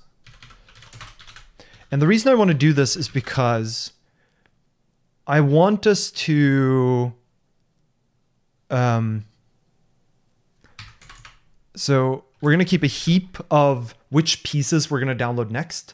And we want to, I think we want it so that you generally pick random pieces, but that you pick the pieces with the fewest number of peers first. And this is sort of a distributed systems thinking kind of thing where if few people have it, then you should add to the list of people who have it by downloading it yourself and then sharing it sooner. Because the fewer the peers, the higher the risk is for that piece to essentially go missing. So you should participate in the network and sort of do-gooding here.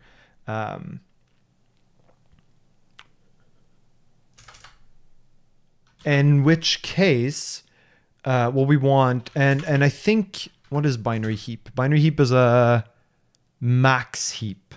So by default, it picks the values as sort, the next thing you get out of a heap, it's whichever value has the highest ordering, the greatest ordering. But when you derive partial ord and ord, it orders the fields in this order, which is not actually what we want here. I think the ordering we want is self.peers.len compare with other.peers.len. Then I want us to order by self dot if there's the same number of peers, then I kind of want us to give a random ordering. But that's not a thing that Rust really likes for you to do. Because if you order randomly every time, you get into this really weird situation where you might sort an array and it assumes that the sorting function is deterministic because it might compare the same element multiple times. So if you sort randomly, a bunch of algorithms are just not going to work anymore. So I almost wonder whether we want like a seed here, which is just going to be a random number. Let's say U64. Which we're going to use to ensure that we randomly select pieces if they have the same number of peers. And this is basically to distribute load. If everyone chose to, let's say, order by number of peers and then by the hash, if every implementation did that, then everyone would choose to download the same hash next. And so you end up with this like contention in the network that is unnecessary. So I think what we want to do here is then self.seed self.seed.compare other.seed.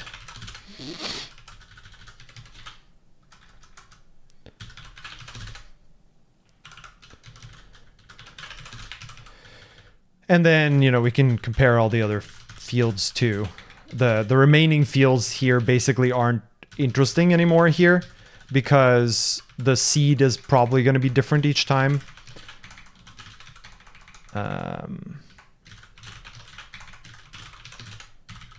So we could do hash length peers or piece peers. It doesn't really matter. And then we can also implement partial ord, which we can trivially implement by saying sum of self.compare other. So anything that's ord is trivially also partial ord by the same ordering function. Okay. So what we now want to do is something like implement piece, pub create fn new, piece I as use size, and I guess this is really going to take the torrent. No, it's going to take the...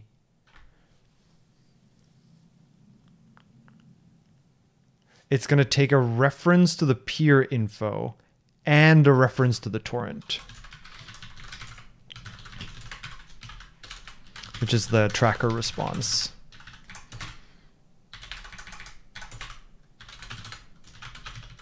And it's going to return a self.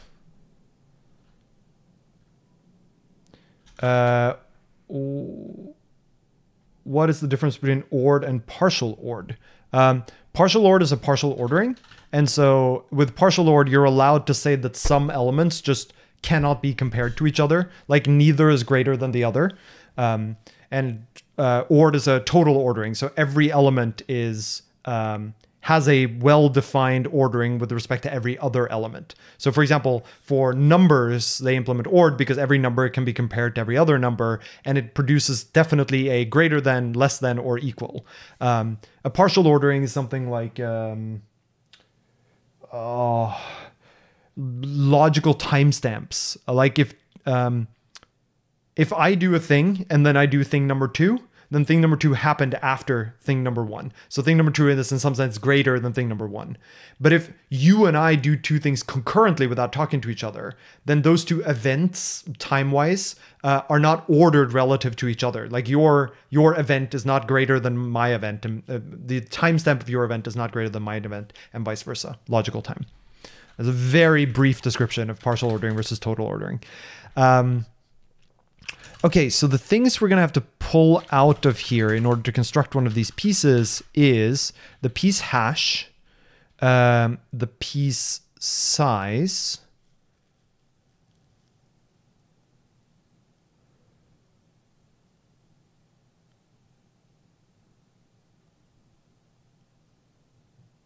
And the length here is t.length.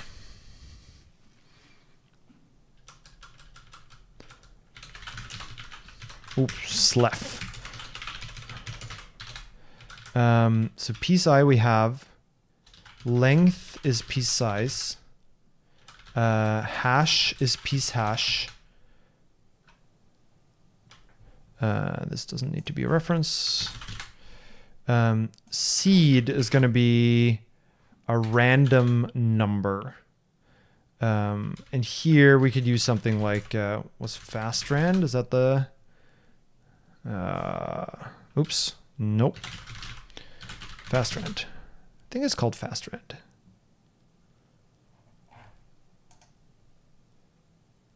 No, that's not the one. Rand. Sort by recent downloads. And I want... or maybe it is fastrand.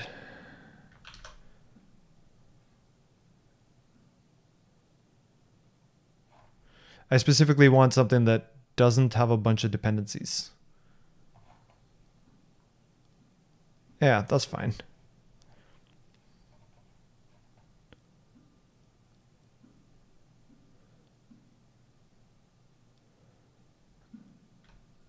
I thought there was another one too that was like the one used for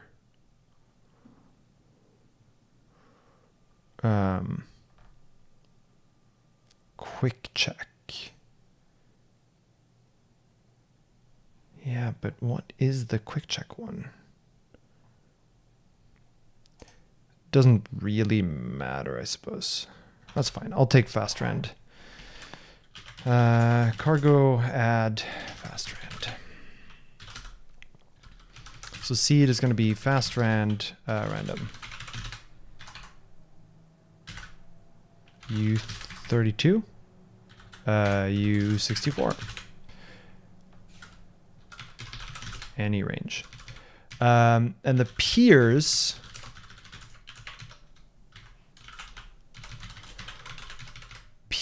here is going to be it's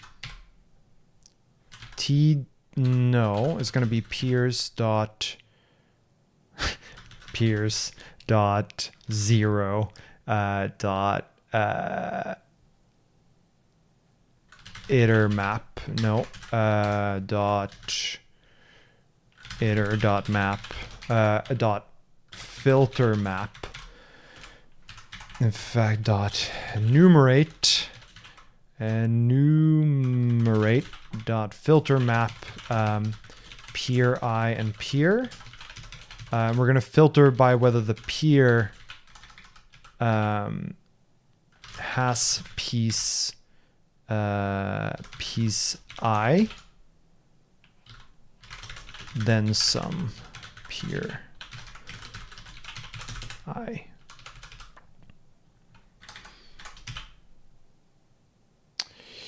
Bit fields. Oh, this actually needs to be... oh.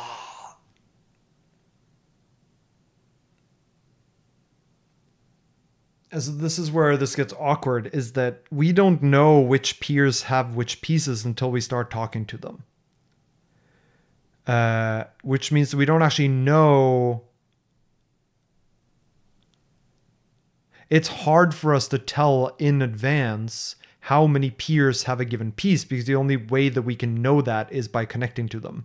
And it might even change over time, right? Peers might gain pieces as they themselves download things.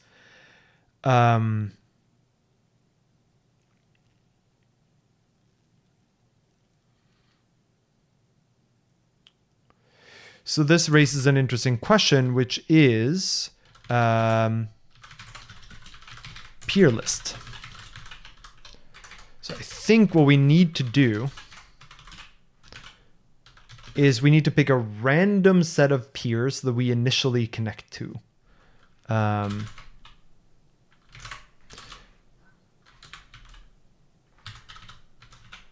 so that's going to be something like peer info dot peers dot 0 dot iter dot take 3. This is basically how many peers are we willing to connect to at once. Let's say 5. Map. No, I think I actually want this to be a vec new. And then I want for peer in. Peer list dot push peer new of peer. I guess this is technically an adder, which might make our life a little easier. Dot 08 with context. Connect to peer. Actually, we can do even better than this, which is if let okay. We can even match on this. Because if we fail to connect to a peer, we don't actually want to exit the program, right?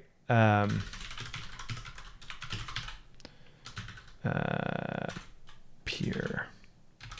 And if we get an error, then we could actually just like sort of fail to connect to peer, peer adder.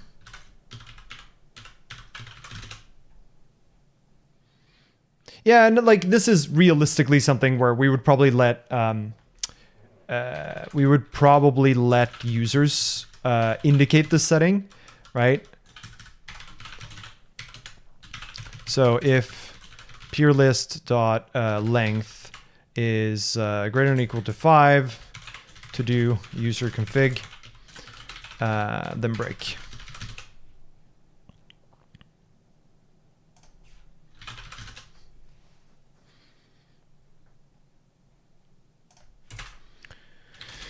Import peer.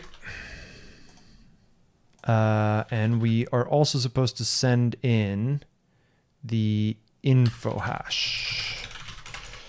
Peer info dot.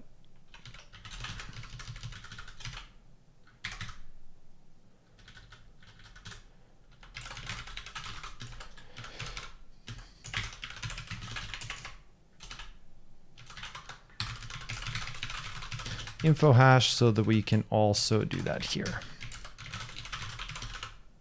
And I think peer new probably only needs a reference to it.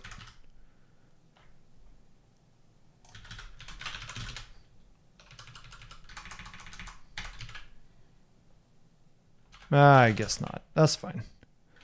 It can get it. It's and this can get the actual address.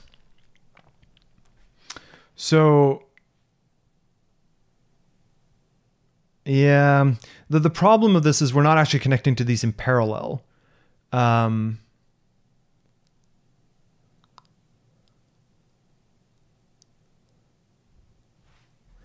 right, to do in parallel. In practice, I guess we can do this a little bit better because we're already in an async context. So we could do peer info dot peers dot where it gets awkward with doing this concurrently is you don't know when you've had enough, right? So if you do this concurrently,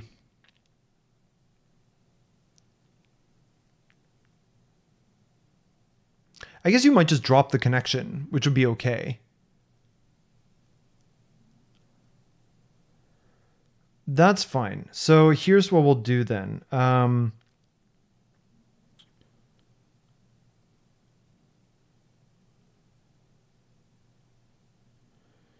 So I think is it in Tokyo? There's a,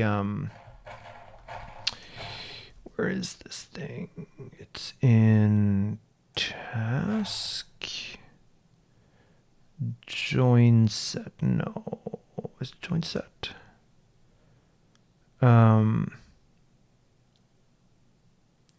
Yes, you can stick a bunch of futures in there and they all get run. The thing here though is we want to limit the concurrency here so that we don't simultaneously try to connect to all of the hosts and just pick whichever first 5 to respond, because that is probably going to get us banned in a bunch of places, right? I don't know whether this has like a limit support to it, like max concurrency kind of thing. I don't think it does. So we might actually have to use in futures util. There's a tool for this that has its own set of problems, but we can use futures unordered here, which not futures unordered. Sorry, where do we have it? Stream ext. So if you have a stream, which is arguably just an iterator, you can do dot, where are you? For each concurrent is not the one I want. I want buffer unordered. An adapter for creating a buffered list of pending futures. Oh, actually, yeah, so the return stream will be a stream of each future's output. No more than n futures will be buffered at any point in time, and less than n may also be buffered depending on the state of each future. And so this lets us do basically what we want. And did I already have futures util here?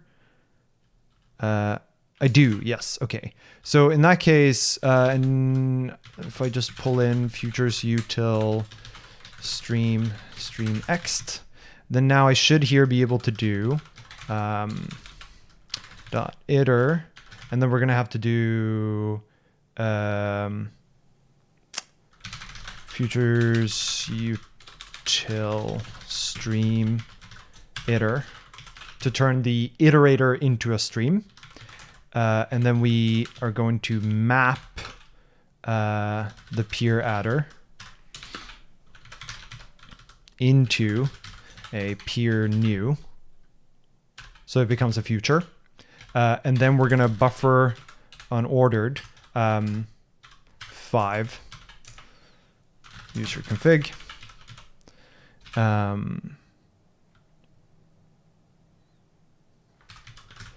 And then what I want here is let mute so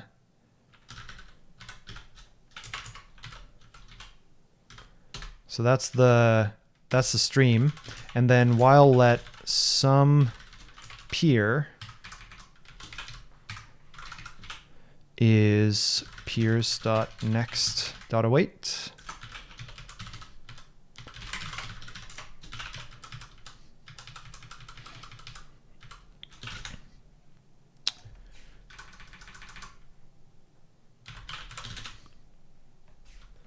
I guess I could do copied here, but it's fine.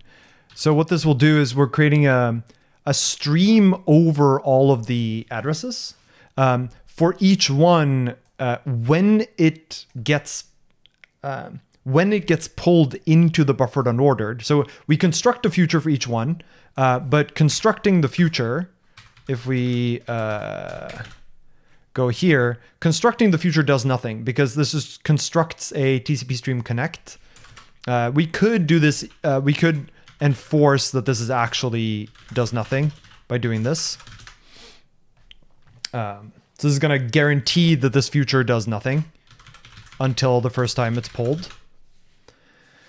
And we say that at most 5 of these futures should be running at any given point in time. We can make that less too, right? So that we don't connect to too many more than we need.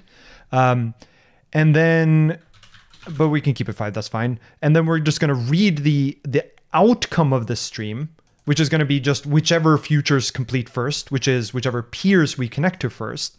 And we match on that peers connection. If we fail to connect to one, that's fine. We don't really care. And we could here also say, let peer is equal to this. And we're going to return peer adder and peer.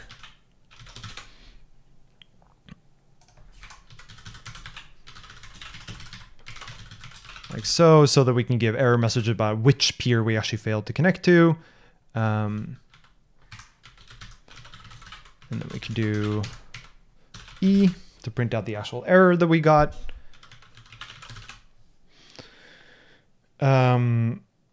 if we got a peer out of there that we successfully connected to, we add it to the list. If the list is long enough, then we break. And when we break here, we also drop the peers list of futures so that all of those connections are also just thrown away.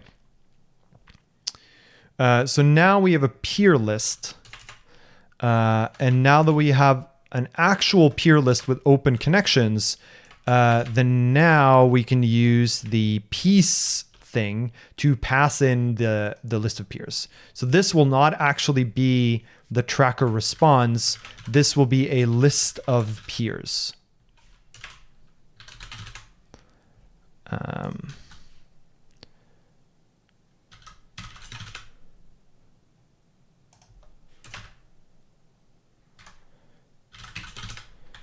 And in fact, if we go to peer here, I think this has piece thing is actually something that can be a function on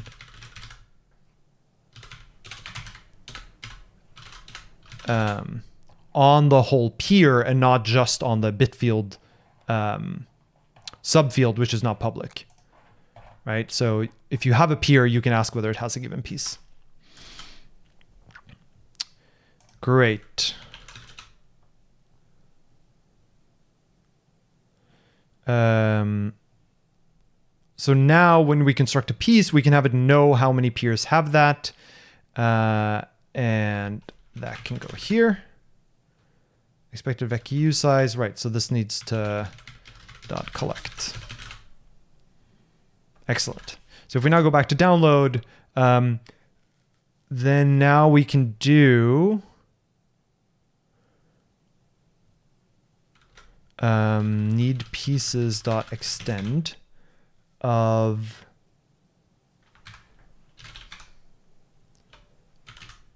actually I guess really what we want to do now is do the whole same thing as we did in main, which is to figure out how many pieces there are.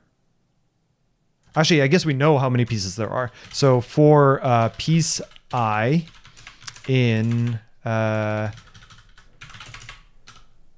this,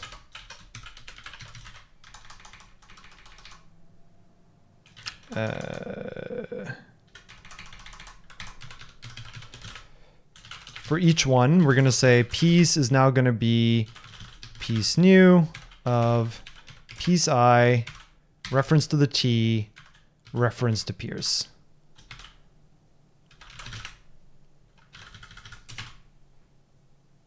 This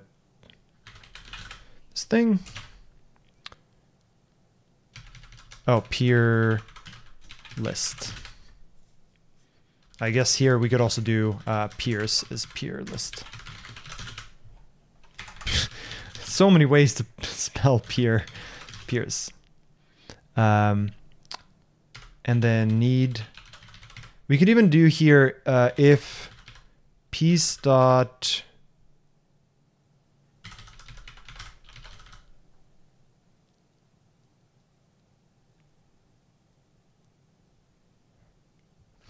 well, what's tricky here too is that if something has no peers, then we don't have a way to download it, and the only way to download it is to connect to more peers, which is a little bit awkward. So we're going to want something here that's sort of in the background, maybe sort of randomly reaches out to new peers.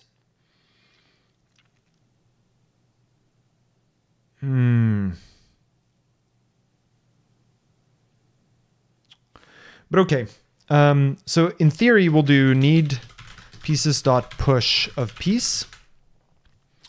And then now that we've added all of these in, what I was thinking here is that we kind of want something like no peers. And if, and I guess this is something we can do on piece here, is something like pub crate has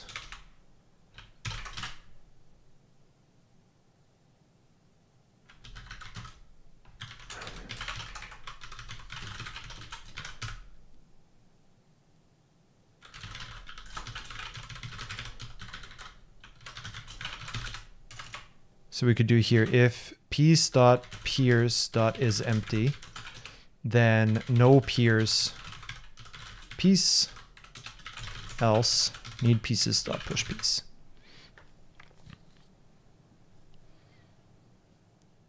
So what we could do here is, while we could stick this whole thing in a while loop.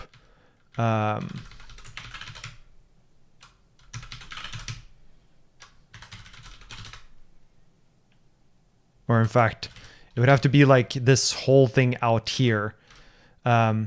We basically need something to make sure that we have at least one peer for every piece. But I'm gonna skip over that for now because I want to get to something more complete, and then we can refactor it to take into account that case. So for now, we're just gonna assert that no peers is empty. And this is obviously a giant to do. And then what we'll do is while let some next piece is need pieces.pop. We will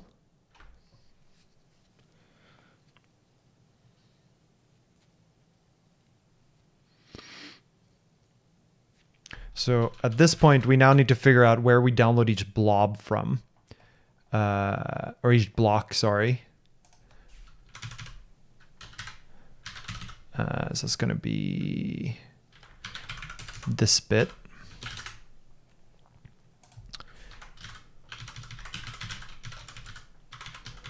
Piece and peers is messing me up real bad. So I want, this is another helper that I want here, which is length. It's going to tell me piece.length, like so. Oh, where did we stick block max?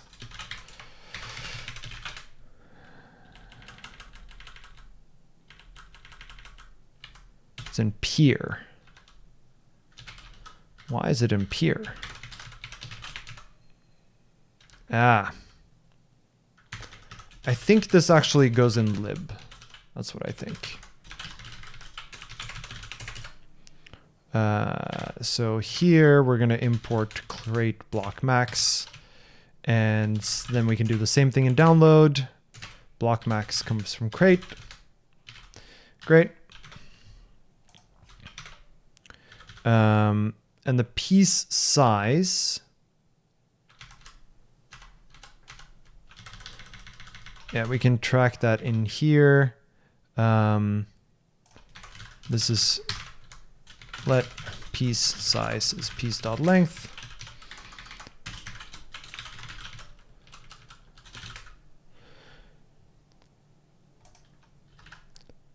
So, every piece consists of a bunch of blocks. And here we have a list of all of the blocks. And we also know all of the peers that we could possibly iterate over here, right? So let mute peers is going to be, actually I don't need it to be mutable. I just want to do piece.peers.iter.map. So this is the peer I, right? And what I want to grab out is a mutable reference to, and it's not going to like this at all.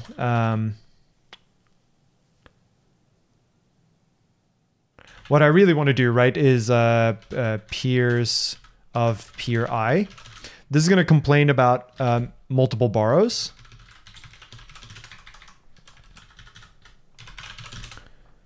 It doesn't yet because there are other errors, but this is going to complain about the fact that I'm borrowing peers multiple times because it doesn't know that the peer I's are non-overlapping.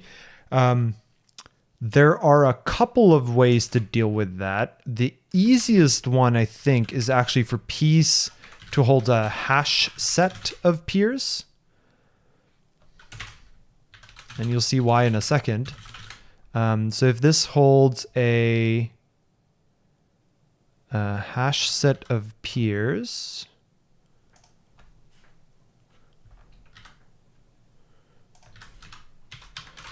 Hash set of this. What's it complaining about? Hash set usize is not an iterator. I mean, I agree with that.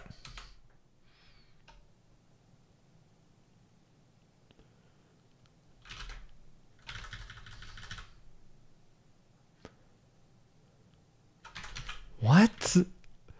Wait, what? Hash set? Does it not implement?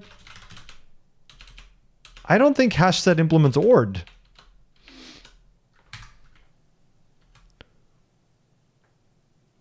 Why does hash set not implement ORD?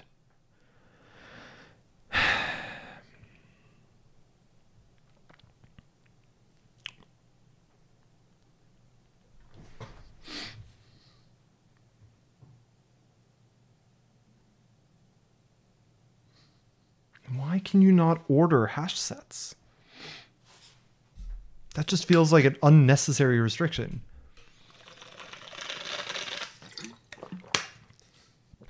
Can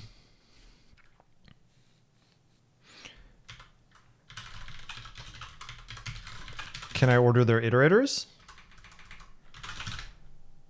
I can. Okay, great. That's good enough for me. We're basically never going to get to that part of the comparison anyway. I guess it could be a B-tree set instead of a hash set, but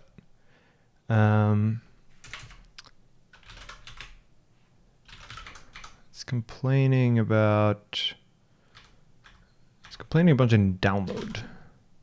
That's fine, because now what we can do is instead say peers.iterMute, which gives us a mutable reference to each element.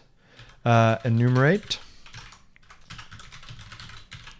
dot filter map. So this has an I, and then it has a mutable reference to the peer. And now we can do if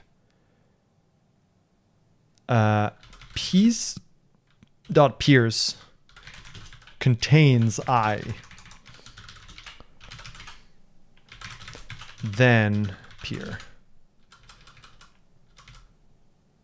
dot collect. Really? Oh, fine. Then some. Peer I. So what this is doing is the iter mute on vectors knows that it's allowed to yield mutable references to all the elements separately, because it knows that everything it yields is an independent element, that it is allowed to give out mutable borrows of each element concurrently, or not concurrently, but rather it's okay to give out a mutable reference to the first element and the second element both at the same time, which is effectively what the iterator ends up doing. And so then we can filter that iterator based on only the peer I's that appear in the peer list. And the reason I wanted this to be a hash set instead of a vector is because otherwise we would need to search the vector every time for the element, whereas with a hash set we can just do contains. Oh, it's because iteration isn't defined. You're right.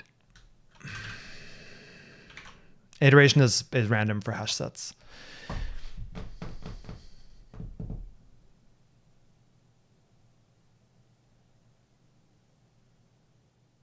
Which, now that I think about it, might actually be the only randomness that we need.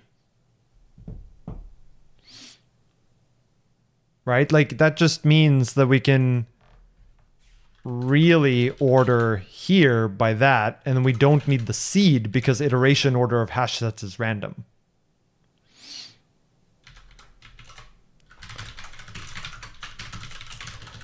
Of hash set to avoid deterministic contention. So that way we no longer need the seed here, which means we no longer need fast rand. Nice, I'll take it.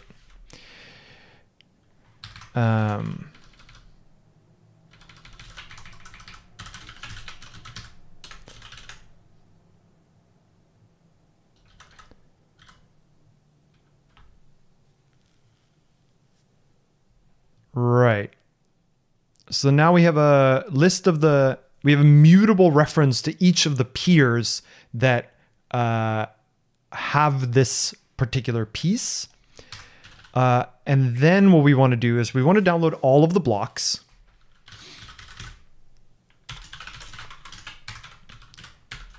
And I want to map block I here.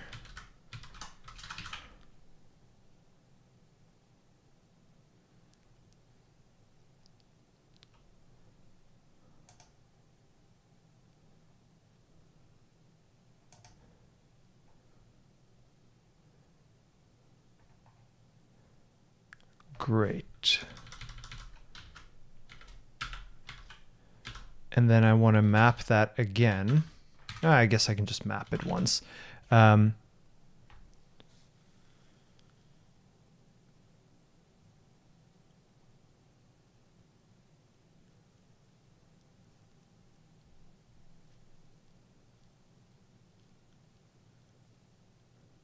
So I kind of want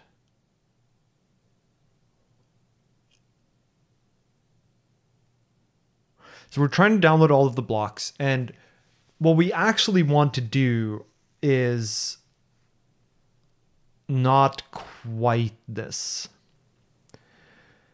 What we actually want to do is make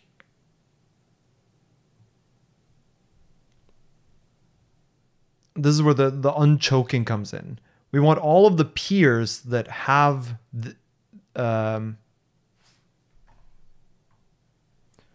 this piece mark themselves as interested and request some subset of the block. But if a peer is choked, then we want another peer to take over that block instead.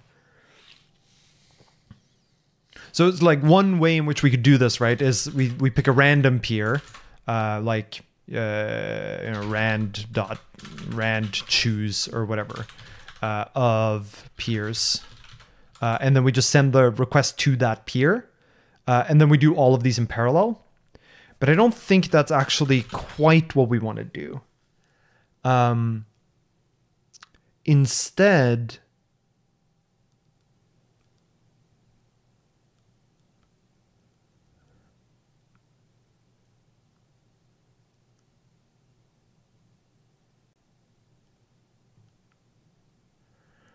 we kind of want these peer instances to cooperate, right? Because they need to keep track of who's responsible for getting which block. So in a sense, it is like a work stealing pool of if some peer is trying to like basically we enqueue all of the blocks, and then the peers just take, whenever they get unchoked, they take the next block and they try to download it. I think I'm liking this. So what we would do is we would create a work queue, and a work queue in this case is really just a channel. So let's do... Yeah, so we want an async channel here, and I think we want, so we want a work stealing channel, which really means we want an npmc channel, what channel do I want to use for this? I like ThingBuff, which I think gives you npmc.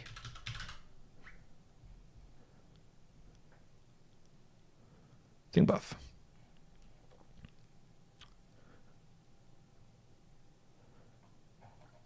But I think ThingBuff does not give you...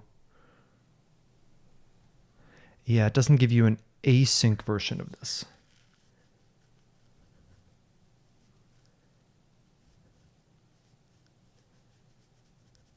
because there's an MPSC channel built on top of it, but that's not quite what we want either.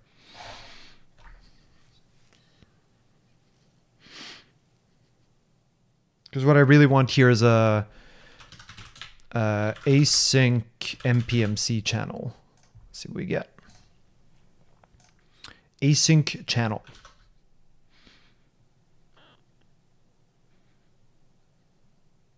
Well, but this is a small based one, which I don't want for Tokyo. Flume. Docs. Async. Yeah, but it uses a sync API, which I don't really want to use. It's canal.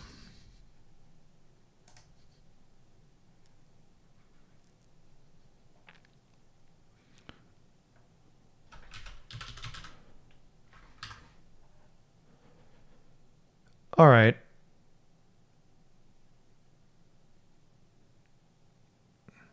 Higher is better. Canal async. MPMC. Big. All right. Sure. Why not? Got to start somewhere.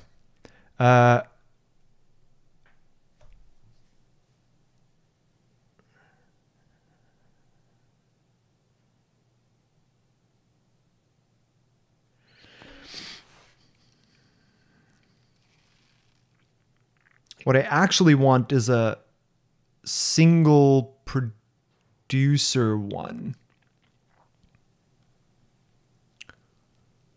Actually.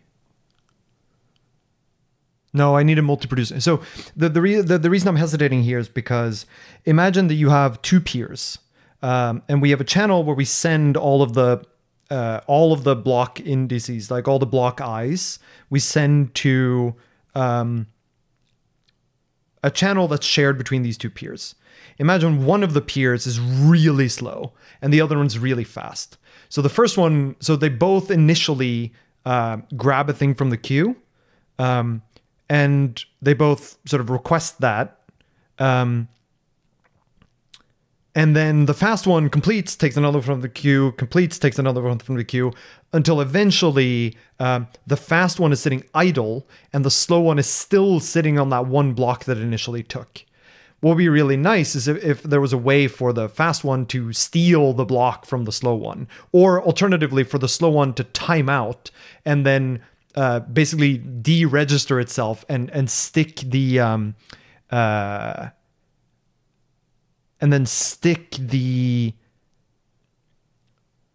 like if it times out, stick the block ID that it basically failed to get back onto the queue and then remove itself as a receiver. That's what I think I want. In which case you need an MPMC because you need to be able to have a receiver send back to the others. Is Tokyo Sync broadcast good enough for this? I thought many values from many producers to many consumers. Each consumer will receive each value is the problem. So when you send one thing, it's received by everyone, which is not actually what I want, right? I want, when you call receive, only you get that one because you are responsible for downloading it. So it's not quite the same. Oh, Canal is very early version. I just want, I know there's also, no,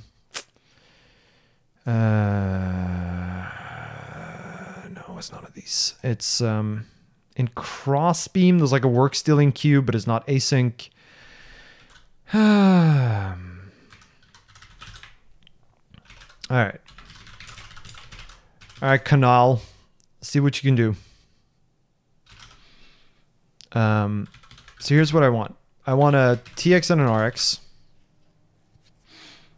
All right, let's call it submit and tasks. Is Canal I think this can be bounded actually. Bounded async. Because we know how many blocks there are.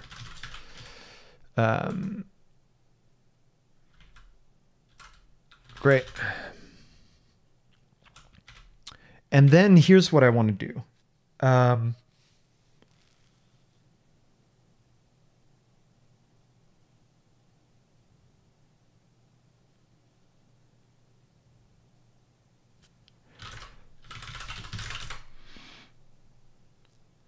Join set here is going to be, so if you remember from the Tokyo docs, there's a join set under task, join set. Await completion of some of or all of the tasks in a set. The set is not ordered and the tasks will be returned in the order that they complete. Now, we don't actually care about what the completion result for these. Instead, here's what I'm thinking.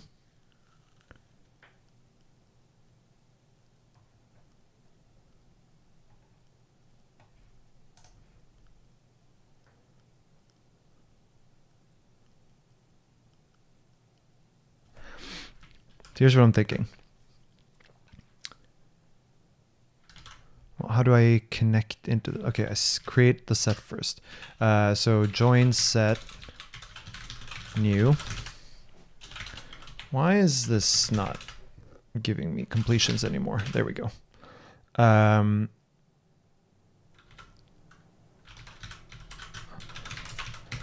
For peer in peers. And then I want to do something like participate. And I'm going to give it submit and tasks. And I want join set dot spawn async move. In fact, I don't think the move here is going to matter. So I want join set dot spawn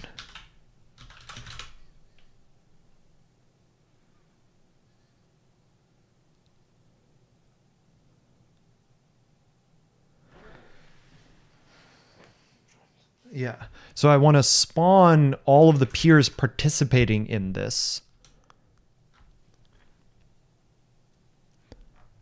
And then I want to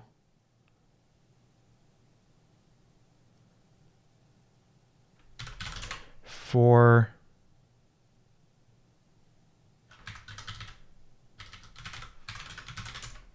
block in this. So I'm going to basically enqueue a job for every block. Submit dot send block. I guess dot await. And then this is what the receiver is going to do. So it's going to be something like 37. So on the peer side, and I guess I can generate this from here. Apparently not. Pub crate async fn participate. Takes a mutable reference to self.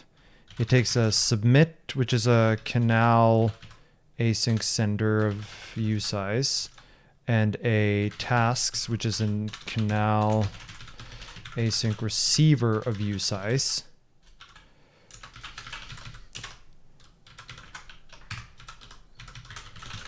And inside of there, it's going to do something like I get while let some block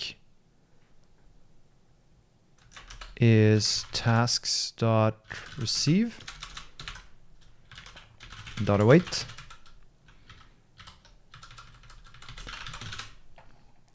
Right, so it's going to continuously receive tasks that it's going to download from this channel. And then it just constructs a request, sends that request on its own thing, waits for the response, pieces it together, and then does something with the result. And what it does with the result, I haven't quite decided yet. It might just be a vector of these full responses.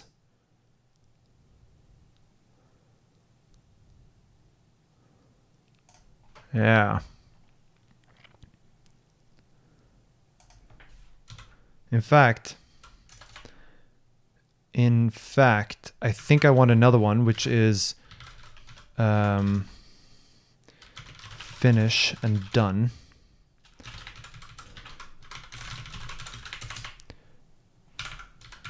So there's going to be a finish here, which takes a piece. Right, so the idea here is that if you actually get this, then you send the, this is just used for assertions, so that's fine. Then you send the piece over here.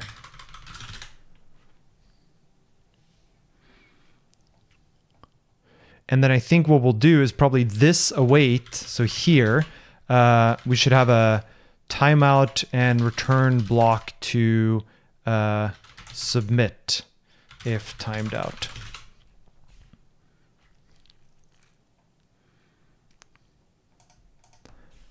Here. And then on the receiving end, so we're going to send out all the blocks, and then we're going to have a loop here, which is going to be a Tokyo select over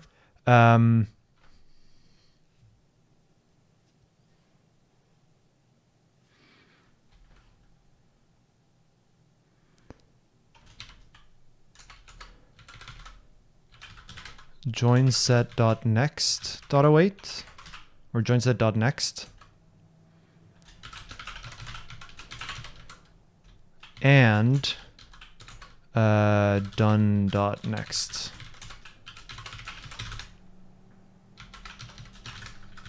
Receive, I mean.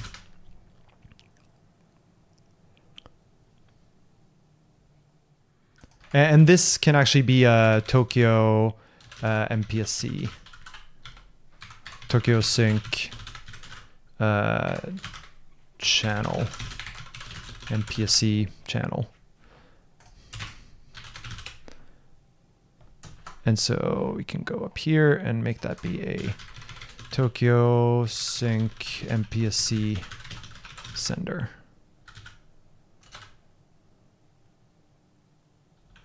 What is type of piece here?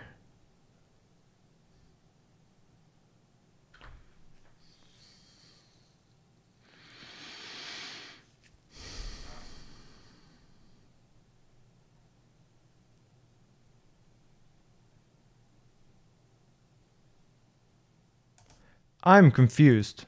The thing that we get back from next here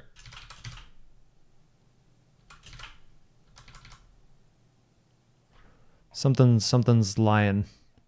Right,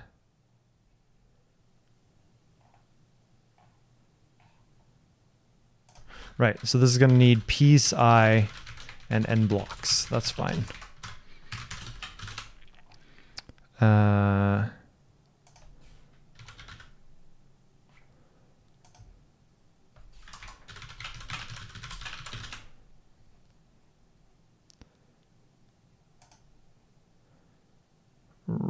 Piece size. Okay, it also needs the piece size. That's fine.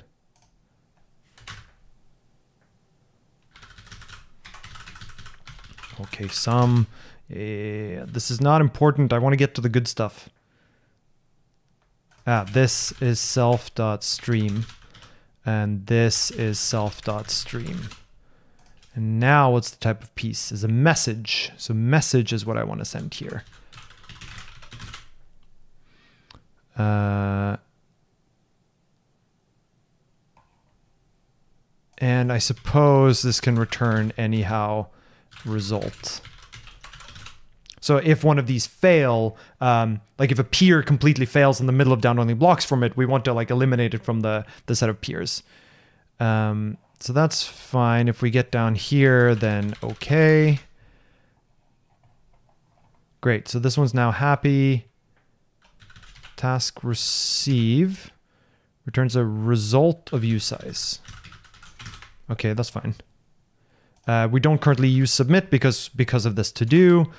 But the interesting part here should be, what do you mean you can't infer the type? Oh, peers here can be a, doesn't really, vec is fine, doesn't really matter. And this now needs piece I, piece size, and end blocks. Piece I, piece size, and end blocks. I guess piece, that's fine. Oh,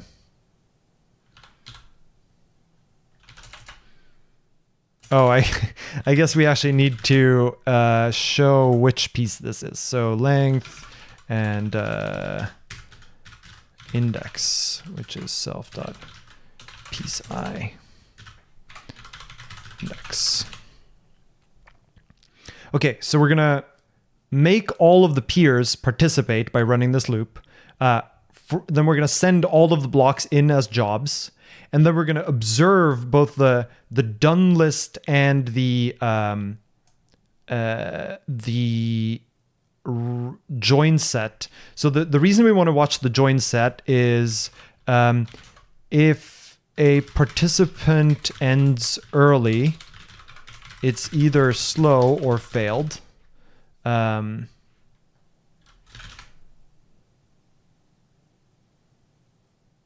And here it's, you know, I guess this is like message.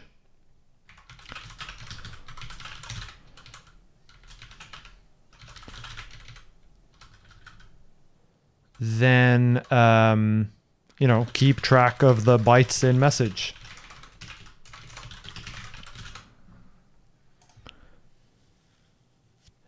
And where this now gets interesting is all blocks is going to be a vec of 0u8 of length piece size. And then if we again go back to our main, right, we have this code where we figure out the begin and the end. So here we want to do this. Or I guess piece is fine here. And this is actually a create peer piece, just to be clear. And so what we should now be able to do is we find the block of bytes in here, and we should then be able to do all blocks sliced from piece.begin and onwards. Copy from slice piece.block. And then we can get rid of the asserts. What does this... Type U8 cannot be indexed by range from. What? Oh, begin as U32, as U size. Next does not exist for join result. What is it then? It's called join next. And it's either, it's an option result.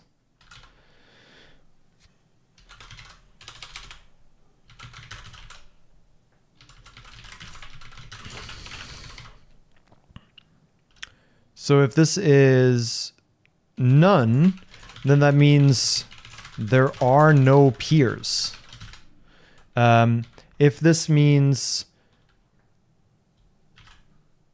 is sum of OK, it means the peer gave up because it timed out.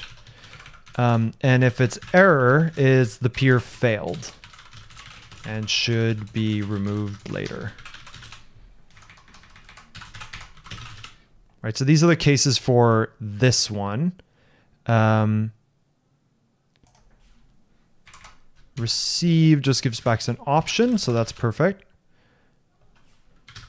And I guess really, if we get none back from done,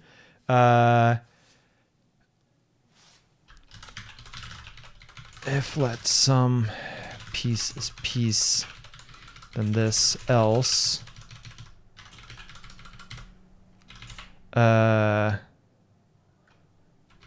received every piece or no peers left. So let's see, once we've told everyone to participate, then we should drop our finish, and we also should drop our submit after we've done this, right? To indicate that there's no more inputs of this kind.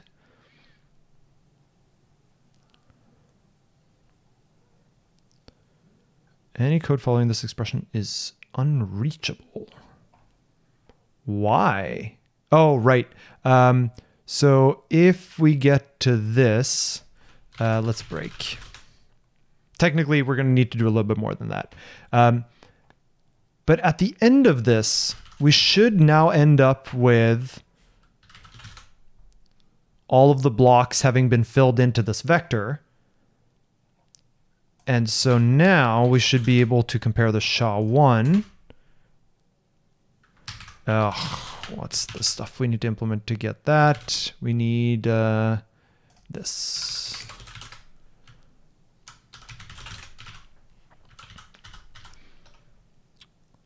And this should match the piece hash, which I thought we got from...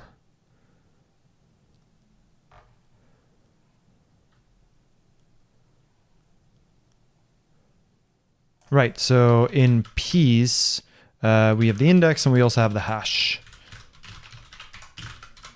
U820. And so we should, at the end, make sure that this matches piece.hash.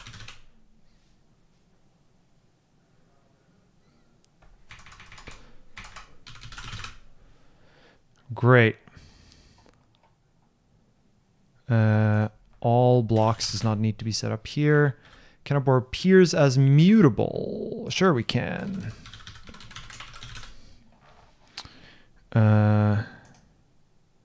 Peers was mutably borrowed somewhere.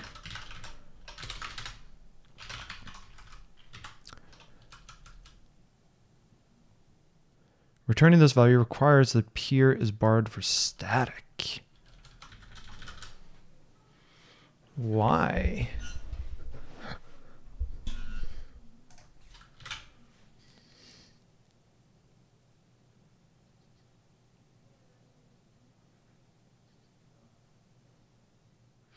Oh, this is because... Damn iterators. Okay.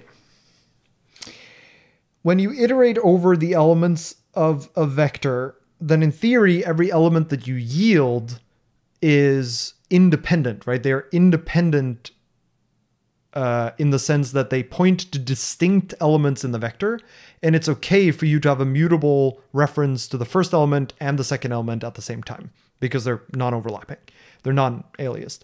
And in theory, this should be fine for iterators too, because the iterator should be able to yield elements that are tied to the lifetime of the vector rather than the lifetime of the iterator. But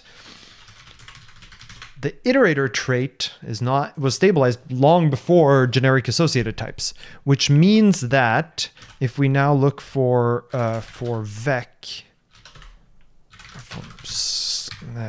Slice iter_mute.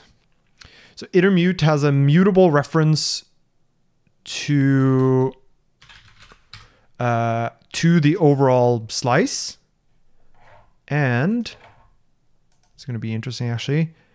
Iterator. No, it should yield elements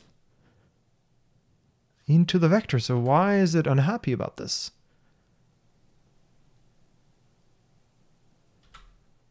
Basically what I'm claiming here, right, is that if I have a let mute v is a vector that has a 0 and a 1. And then I do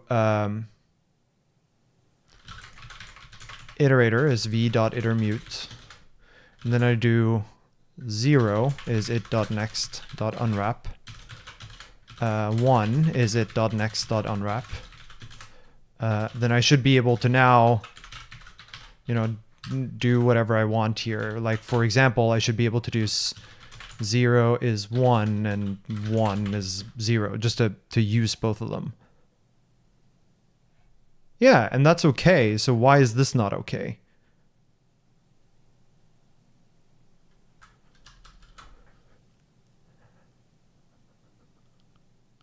I wonder whether this requires that it's static. That's why.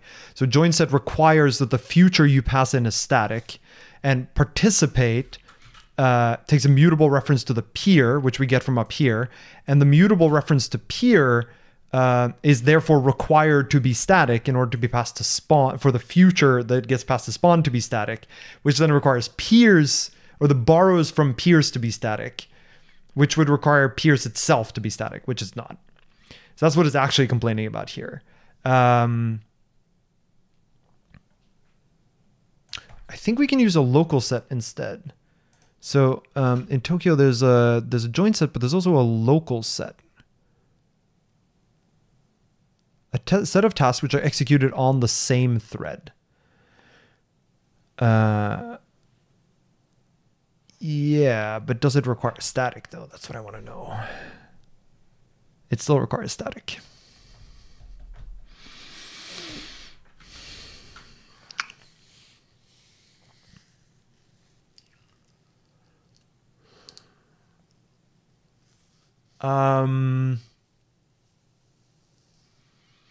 So we either need to move the peer into the future, so the participate future would consume the peer and then like return the peer at the end, or we would need this to just kind of work. I thought there was a way to have one of these that's not static.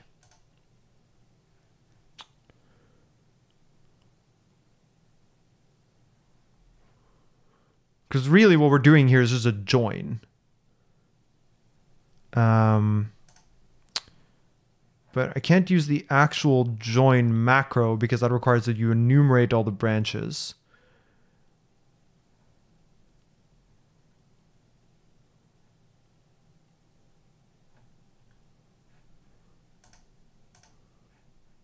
I basically want like a dynamic join, right? Which is what I was hoping that join set would give me. But I think join set actually spawns the tasks.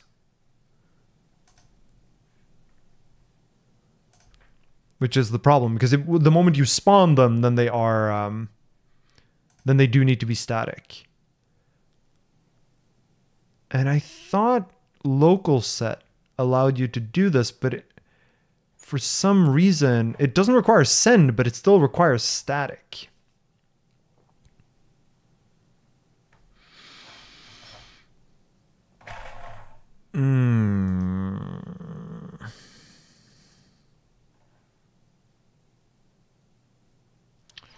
Yeah, I mean, there is in futures util there is where are you? Is it under future? Is it under future join all? which does not require static. And we're actually okay with this using futures unordered instead. It just makes me sad is all. But fine. So this is going to be a futures util stream, futures unordered new. Participants.push. And then participants.next. Okay. Things are happier now. That's good. So submit here.clone, tasks.clone, and finish.clone. That's easy. This should be done. Yes. Sending the blocks. Unwrap.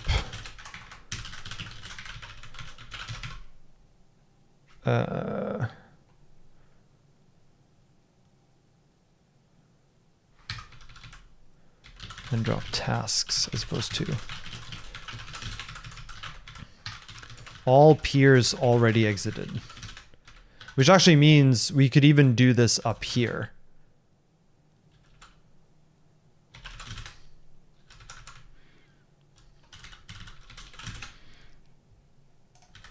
Expect bound is equal. Bound holds all these items.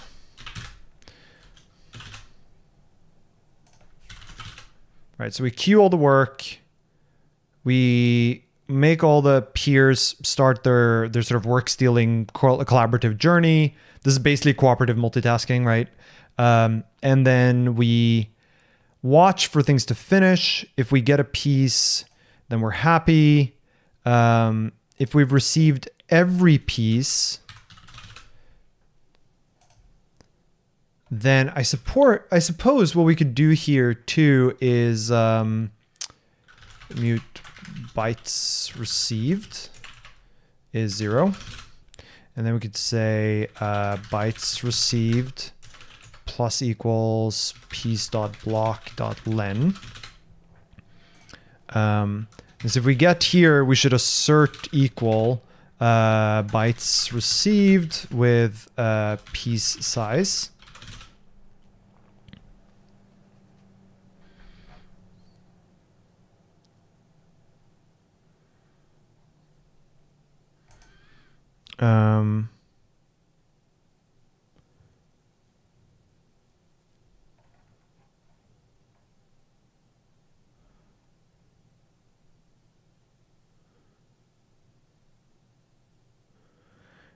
And in fact,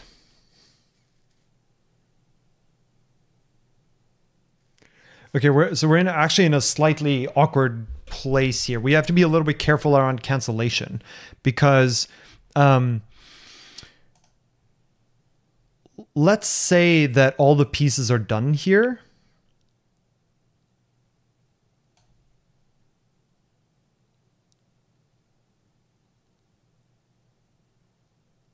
Now, if all the pieces are done, then we're fine. The thing I'm concerned about is that we drop the future of a given participant while it is still active.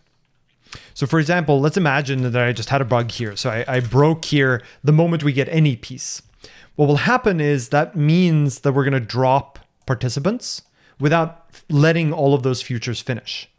If we drop participants, then that means that we're going to drop this entire async block, right? This is a future, and we would drop that future mid-execution, which means that we might drop it here, for instance. So we've sent a message, but we haven't received the response.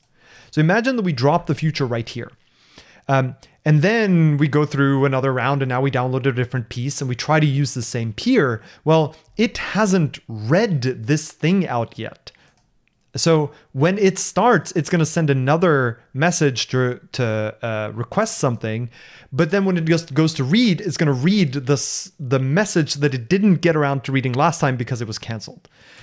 So that's the thing we have to be careful about here. So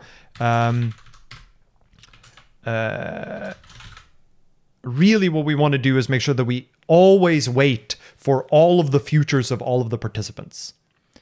And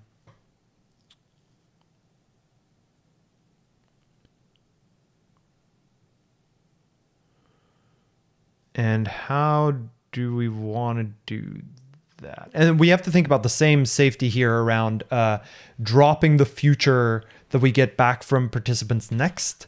But I think that's okay because dropping the future from next does not drop the participant future. It just drops the future that looks for the next participant that's ready. Like participants itself is not dropped. Because this basically holds on to a mutable reference to participants. So that part is fine. So I think what we want to do here is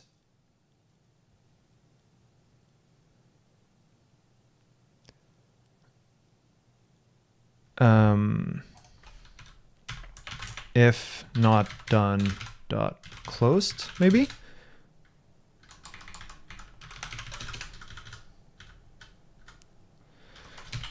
Oh, where's our canal?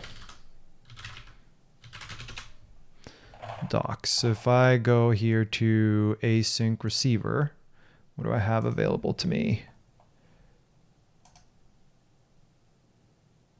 Is terminated.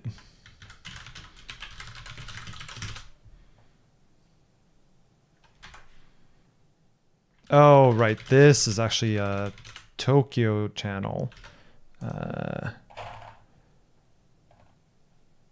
MPSC receiver.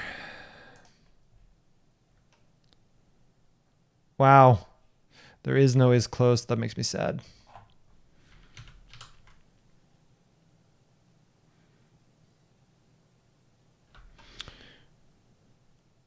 It's actually okay for us to break here, though. We could just repeat this loop underneath.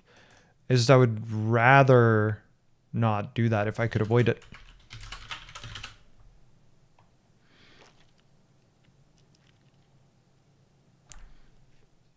No, there's a close method, but that's not what I want. I want is closed. I want to check whether it's closed. I don't want to actively close it. But I think actually, so if we've received all of the done events, I think that has to mean that all of the participants are either here. So one of these triggers that, right? And if that means that if we get the end of this, either all of the participants are gone, right? So all of the send handles have been dropped, or there's still some peers that are active and just waiting for more work, which they'll never get. And if a future is stuck here, then it's totally fine for us to cancel it because the connection is in a sort of clean state. So I actually think it's okay to break here. This must mean that all peers have either exited or participations have either exited or are waiting for more work.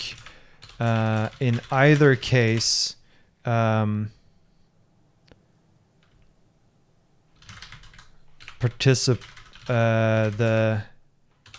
it is okay to drop all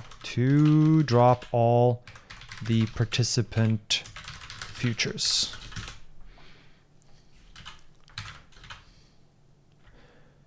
Great. So breaking here is fine, in which case we're going to drop participants. If a peer gave up, then that's fine. We don't actually need to do anything with that. In theory, we could imagine that, okay, this peer is probably slow, so we shouldn't try it again ever again. But the fact that it's like, it is no longer reading from the task queue, so we're kind of fine. The one thing to watch out for here is that we might be in this case. So this is really like, if bytes received is equal to piece size, then great, we got all the bytes. Else, all the peers quit on us. So we don't actually have to handle this case here, because either there are still more peers, in which case they're going to continue to handle the traffic, or there are no more peers, in which case we'll still get into this case, and we'll just get into the else case down here. Nothing to do except maybe deprioritize this peer for later. So like a to-do.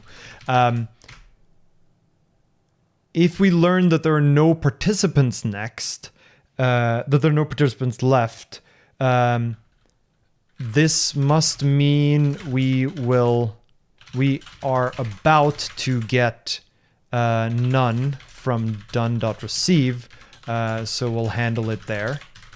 Right, because the transmitter for done is finish. Finish is cloned into every participant, and then we drop our copy here. So when there are no more participants, that means there are no more send handles for finish, which means that done will return none. So there's nothing to do in this clause because it's the same as this clause. And it's just racy which one we hit first. And I guess this we only need to think about this branch if this is participants.isEmpty.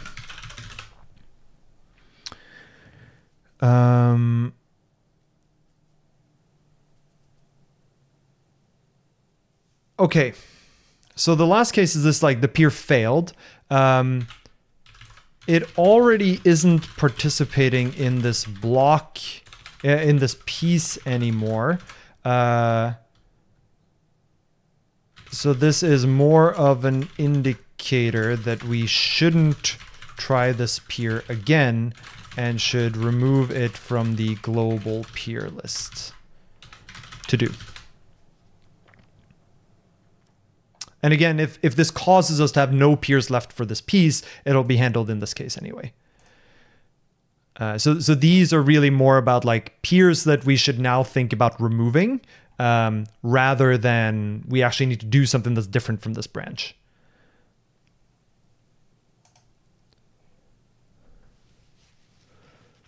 Great, so this is the only break case. And so what we'll do here is, if bytes received is this, otherwise, we can actually do, so there are two things we could do here. We can do the simple thing for now, which is just, if we didn't get all the bytes because all the peers disconnected on us, we just give up. We just return an error. The other sort of realistically what we would need to do, right, is, okay, we did connect to all of the peers, right? Even this is arguably a little overzealous. Because this should really be, imagine all of the peers have a particular piece. We still don't want to download it from, I guess we're already limiting how many peers we're connected to anyway, so I don't think we needed the take here. But what that means is, if it turns out that none of the peers that we originally connected to are accessible to us anymore, none of them are able to give us this piece, then the only thing we can do is connect to more peers, which sort of happens outside of this, right? It happens all the way up here, so we would need to grab more things into this in the first place. And we could do that. I think we might actually need a sort of, I think we're going to need a sort of data structure outside of this that lets us continuously populate more peers. And the way we might have to do that is using maybe we could do this actually with the tower service crate and load balancing. I'll have to think about that one. But ultimately, like the recovering from this case is actually kind of complicated. It's like we'll need to connect to more peers and make sure that those additional peers also have this piece, and then download the pieces we didn't get from them. Which also means we don't want to re-download the parts that we have now successfully downloaded. Because it might be that like before we lost the last peer, we downloaded all but one of the blocks. So we actually want to be a little bit smart about how we do that, that recovery.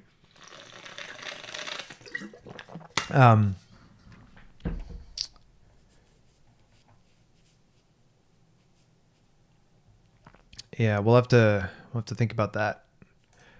So in this case, I think what we'll do is bail here and say no peers left to get piece I.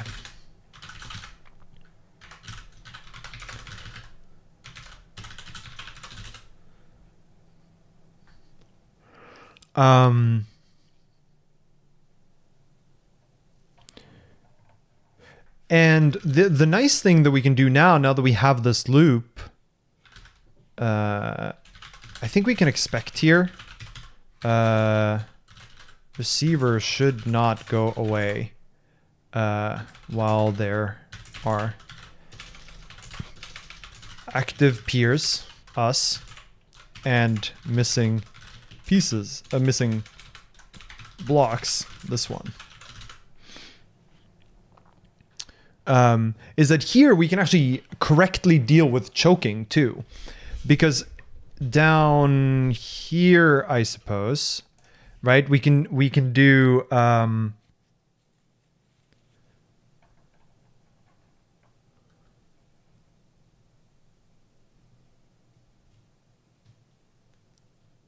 what we kind of want to do is we want to send, I suppose, interested when we're asked to participate. And this was previously in main, right? So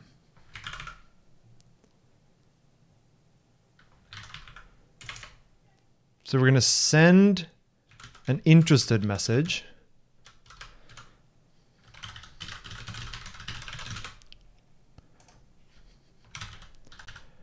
And now, the thing that we're going to need to keep track of is whether we're choked. Which is going to be a Boolean. And so initially, choked is true.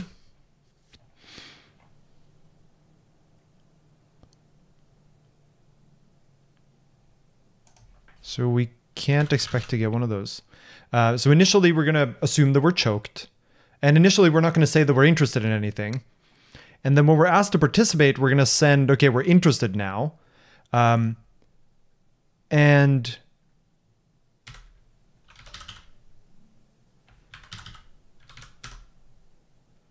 we actually need to be a little smart here, which is something like loop. This has to become a loop. We want if self.choked. If we're choked, then we need to wait for an unchoke message.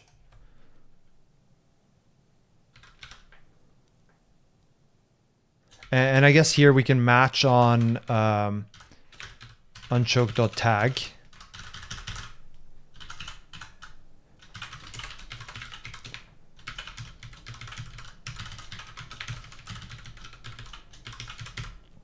Then self.choke is false. And then we're allowed to keep going on.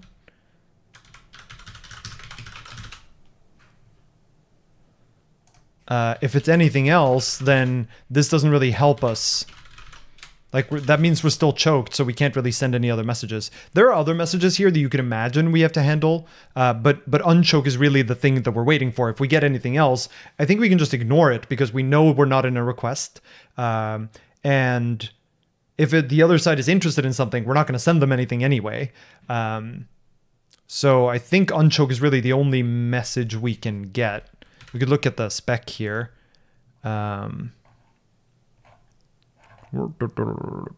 Here. So we can get, we could get a choke. We can get an unchoke, but we're in the case where we're already choked. So we shouldn't be getting another choke message. We could get a choke down here. So I guess this here, we should really match on piece.tag. And if the message tag is choke, then we should set self.choked is true. We should do submit.send the block, right? So we should make someone else take this block instead because we're choked. And then we will continue with this outer loop. If on the other hand we get message tag piece, then we can, then we're fine, we fall through. And if we get anything else, I don't think we should expect anything else. Where's the... Right, so here, let OK block. If we get anything else, we're going to break. So at the beginning of the loop, we're going to make sure that we're not choked. If we are choked, then we're going to wait until we are unchoked. And is there anything else we could get? Interested, we don't care about. Not interested, we don't care about. Have. So have means peer should now be eligible for more pieces. So that's something that we, might want to handle in the future.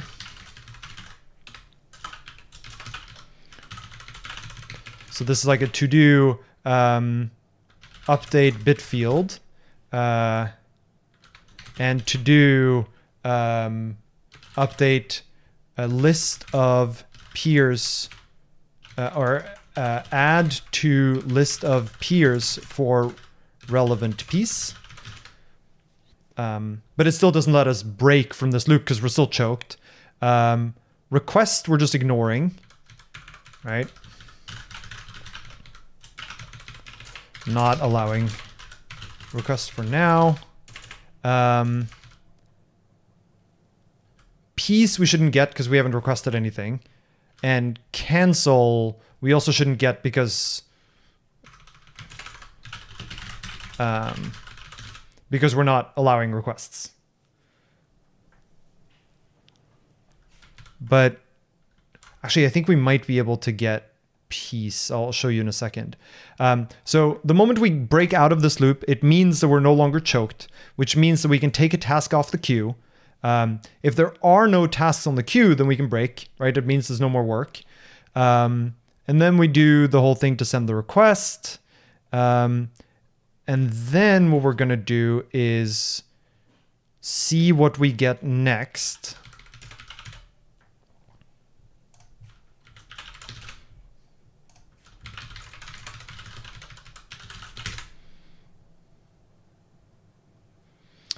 Like so. If we get a choke, then we have to continue this, which is going to be then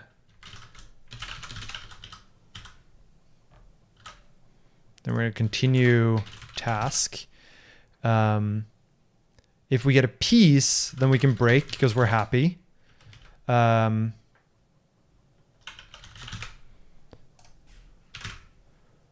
And I think it's impossible for this to have gone away.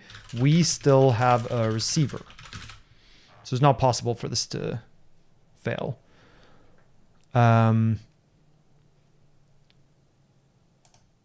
If we get a piece, then we're good. What else can we get after sending a request? I don't think we can get anything else. Because we know we're unchoked. I guess we can get the... we can still get have. So this is, I guess we can do message tag interested, message tag not interested. Like these we just ignore. These,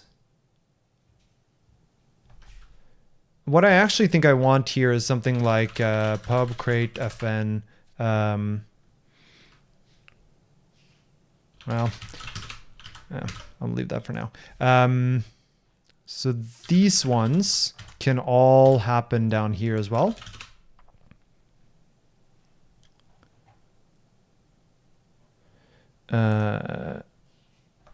I guess I might as well do this, right? So message tag unchoke should be anyhow bail. Peer sent unchoke while unchoked. Shouldn't happen. And bitfield is sort of the same. Like peer sent bitfield after handshake has been completed. So these are basically like violations of the state machine, right? By the peer. And now the interesting part here is, whoa, okay. Piece. Is this possible? So can we get while we are choked, can we get a piece? And I assume that can't happen. Peer sent piece while choked. But what I wonder is, imagine that you're currently unchoked. Then you send a request.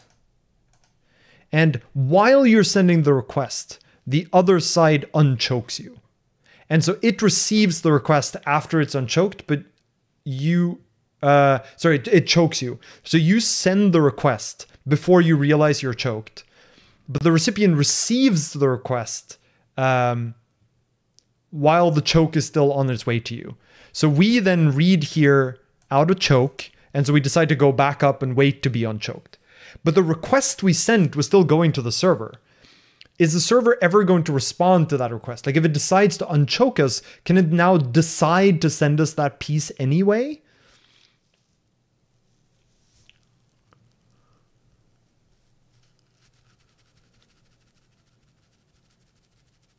Yeah, there's something about the state machine that I don't quite like. Like I think it might need to be more not one at a time than it currently is. Like I think this actually needs to be like more truly a state machine.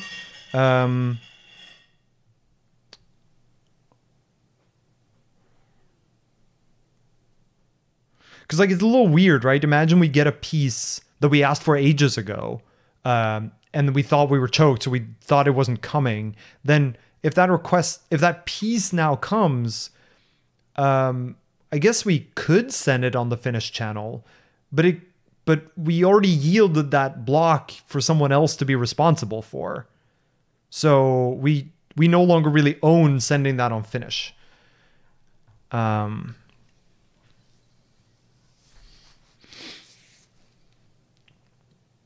Yeah, something's not quite right here. Like we can make it work, right? So we can say we can just ignore this piece. piece that we no longer need / are responsible for. And we can do the same down here.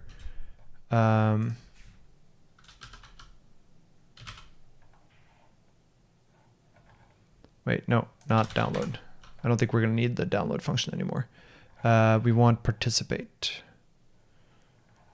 So down here, if we get a piece,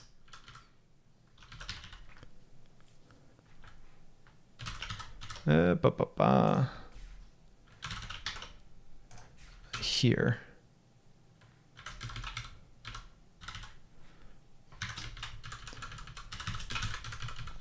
So if piece.index not equal to piece I, or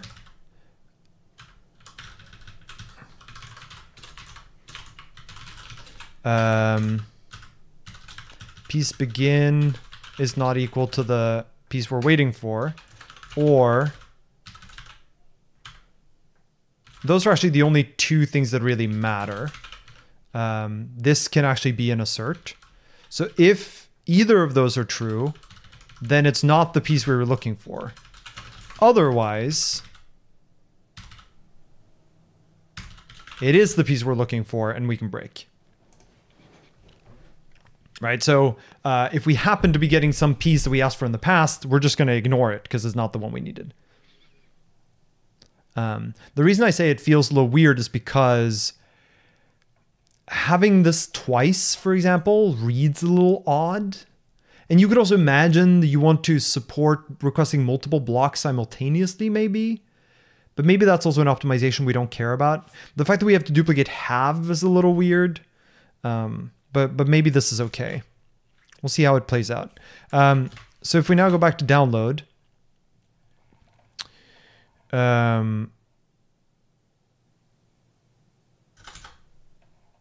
actually, we don't need to. I think we did that. So this now handles choking and unchoking. Gets the block, sends the... I guess piece here is really arguably misnamed. This should be message. And it's a little misleading for the message tag here to be piece because it isn't a piece, it's a block. It's a piece of a piece. But fine. Okay. So now that we have this, and we're ignoring those, and that's fine. It shouldn't be a problem in this instance. And then we get all of this back. So we now have all the bytes. So bytes here is now going to be all blocks. And files is just going to be oh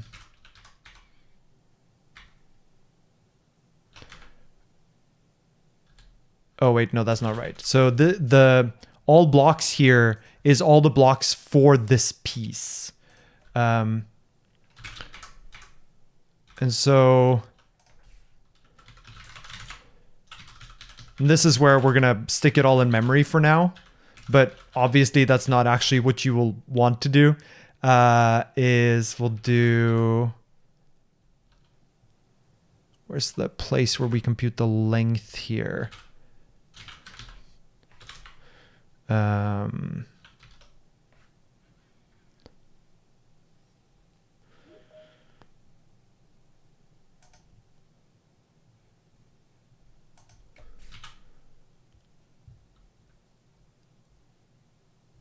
I thought we added that to the tracker, did we not? I guess we didn't. Sorry, I mean to torrent. No, we did. Okay, yeah, so t.length. So we just create a giant thing of that holds all the bytes of all the pieces. So clearly you would not actually do this, right? Like, to do this is dumb. But what we can now do is when we get back whatever this piece is, we should be able to do all pieces, index it by, where do we have the piece I, right? So this is going to be piece.index multiply by the t.info.plength there, and further, yeah, and then we just copy from slice all blocks.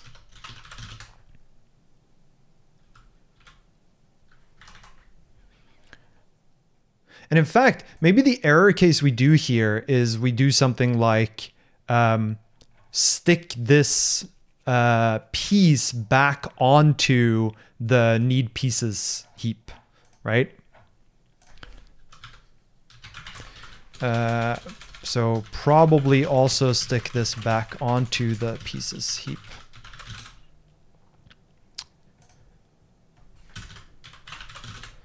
But after we've done all of this, and after there's nothing left in need pieces, then now bytes should be all pieces, and files should be t.info.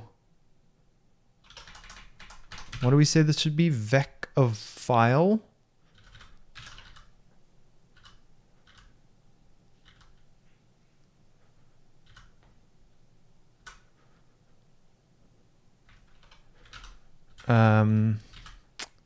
Which is going to be a match on t.info.keys.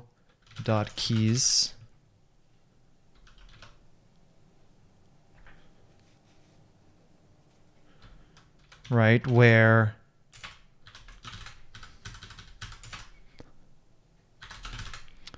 single file, then this is going to be a vec of file.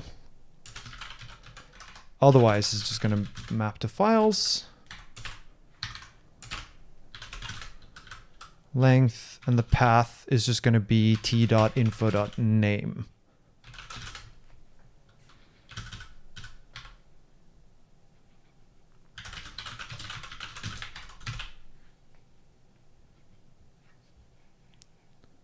Great. And why can't I move out of this? I can't move out of this because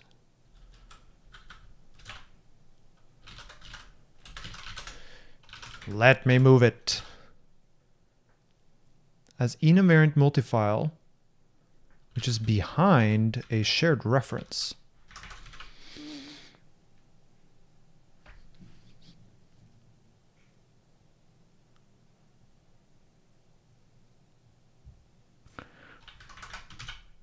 Oh, it's because they're fine. It's because we're taking in a reference to the torrent is why.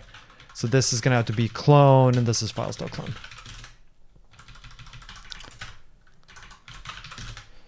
Great. And this is length. Yeah, fine. This is length. And now we don't need download piece. We don't need this bit. In peer, we don't need any of the download method we wrote. That can go away because the participate takes care of it. Now what do we get? Right, so now I think all the errors are in main. So if we get rid of these unused things, just tidy up a little bit. Adder is never used, pieces is never used, that's fine. If we now go to main, what I want to do for download, oh right, source lib, that's fine, just so that the old code keeps working.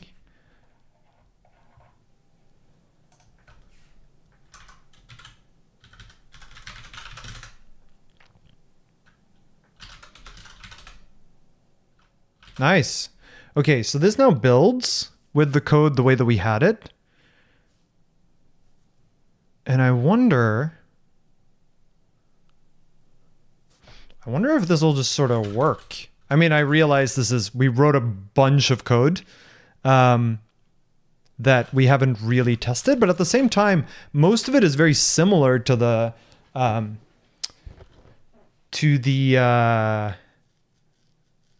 like it's sort of copy pasted from what we had before. So the main question is whether this scheduling logic actually does the right thing. So let's do git add dot git commit first attempt at multi-peer file download. And I just want to see, like, if we push it up and run the test suite, like, does it just do the right thing? There's almost certainly a bug somewhere. Yeah, so someone in chat is pointing out that there's a different design here that is much more centralized, right? So you have that has a sort of central location that knows about the state of every peer, the state of every piece, and then you have a sort of like you have a thing that's responsible for the connection of every peer, and rather than having each peer decide what it does, you just have the central thing say, you download this thing, you download this thing, and sort of drive the whole thing, and then the peers just blindly do what they're supposed to do, or what they're told to do, rather. That's fine too. I actually don't think it would be that much nicer. But it could also be because I haven't built it that way, so it's hard to say. Let's see what it says for this last step. I'm curious.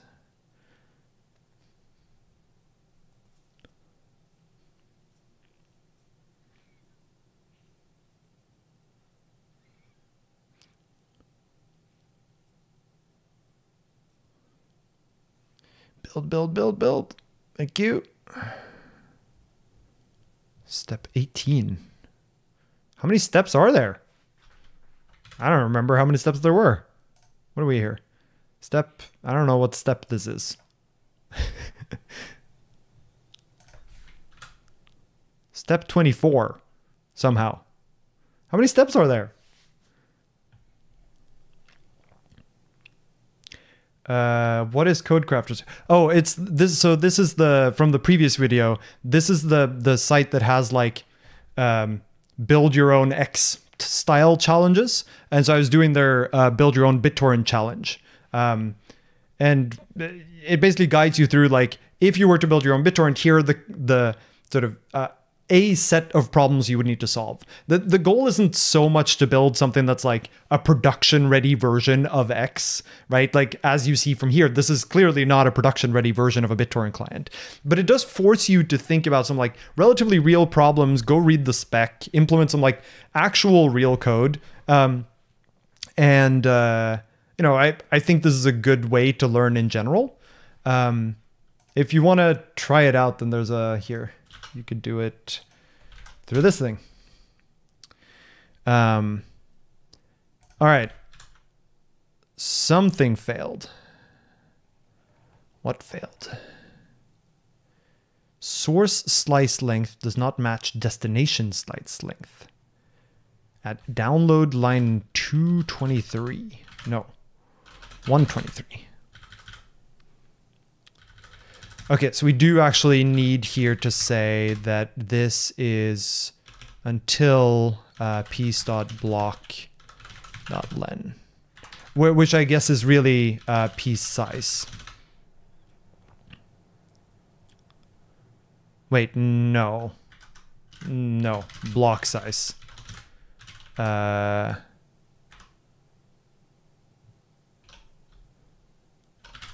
And block size here is piece.block.len.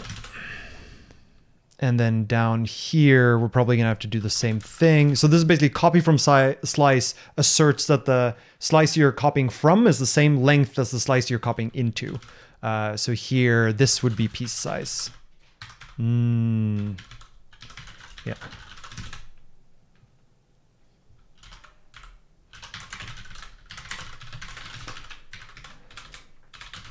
copy from slice is strict.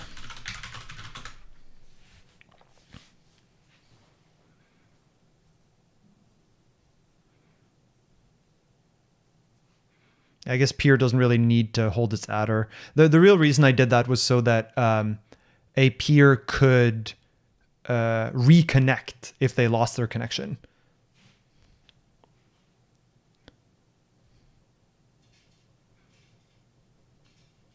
Stage 11. I think it's stage 12 is the last one. Oh no, it is stage 11.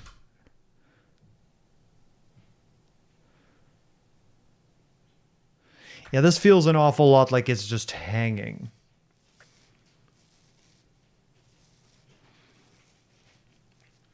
So the question is where it's hanging. I forget whether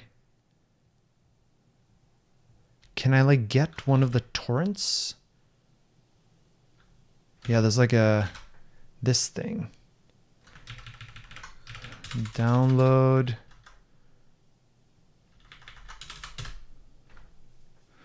Let's see. Well, something's doing something.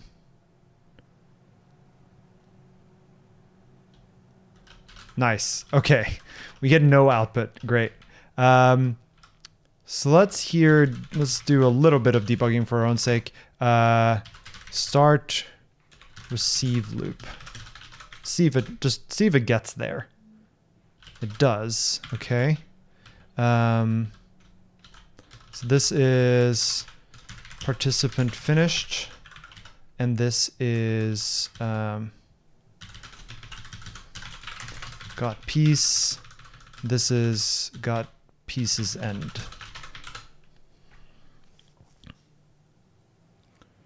Now, if I remember correctly, there are only two pieces. So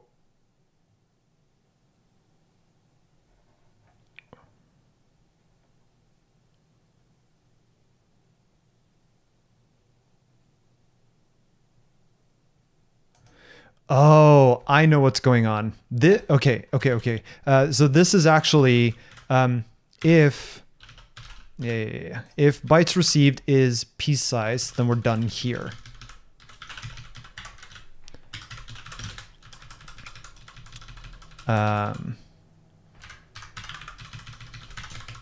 Have received every piece. This must mean that exited or waited for more work. In either case, great. And then because every one of the participants is not keeping track of how much work there is. What we actually run into is every participant holds a submit handle to put tasks back in, which means that the looking for a new task will never finish. They'll never get none from the new task queue. So therefore, they'll always be stuck there, and every thread holds on to finish, which is the thing that lets you send blocks you finish downloading, which means that we'll never get the none signal here from done unless all of the peers have failed. So this is, there are no peers left. So we can't progress.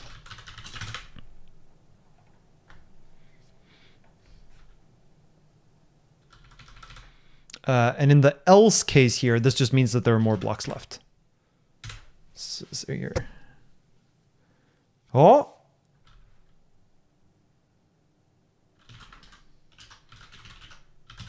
Less foo. That looks pretty promising.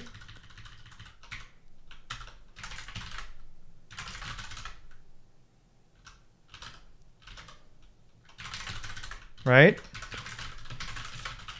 Actually exit when done. Now, this is arguably or not just arguably, this is a simplified version, right? Because in the Codecrafters one, I think they assume that every peer has every piece. And so our logic, and no peers ever fail. And that obviously makes it so that it's a lot easier to get things wrong in the error cases. or the not everyone has everything cases, and still passed the thing, right? All the tests ran successfully. Okay, this is pretty amazing actually, because again, remember we wrote all of the code here and didn't test any of it until the end. And what we had one bug, right? Which is this one. I'm not going to count this one because this is just copy from slice doing sanity checking. It was still correct, but we had one bug.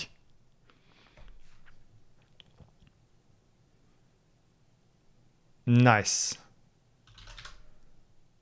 That's really cool. Now there are obviously things missing here, right? So for example, in the peer connection case, over in this world, we're going to want to deal with things like timeouts, right? So if the stream on the other end ends up taking a really long time, we actually want to terminate that peer. And that's not something we currently have any handling for. So we'll add that here. If dot next timeout error and return block to submit if next timed out.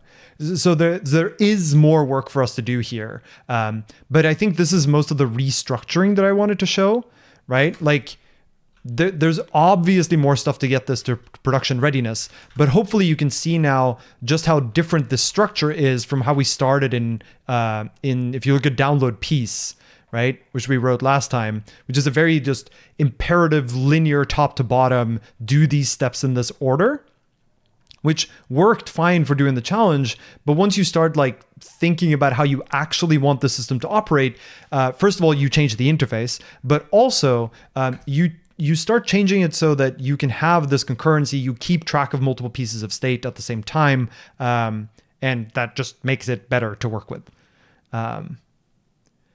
Oh, right. And then obviously another improvement we would want to make here is, you know, this is dumb. Like you wouldn't keep all of the pieces here in memory in a linear sequence. So at the very least, use bytes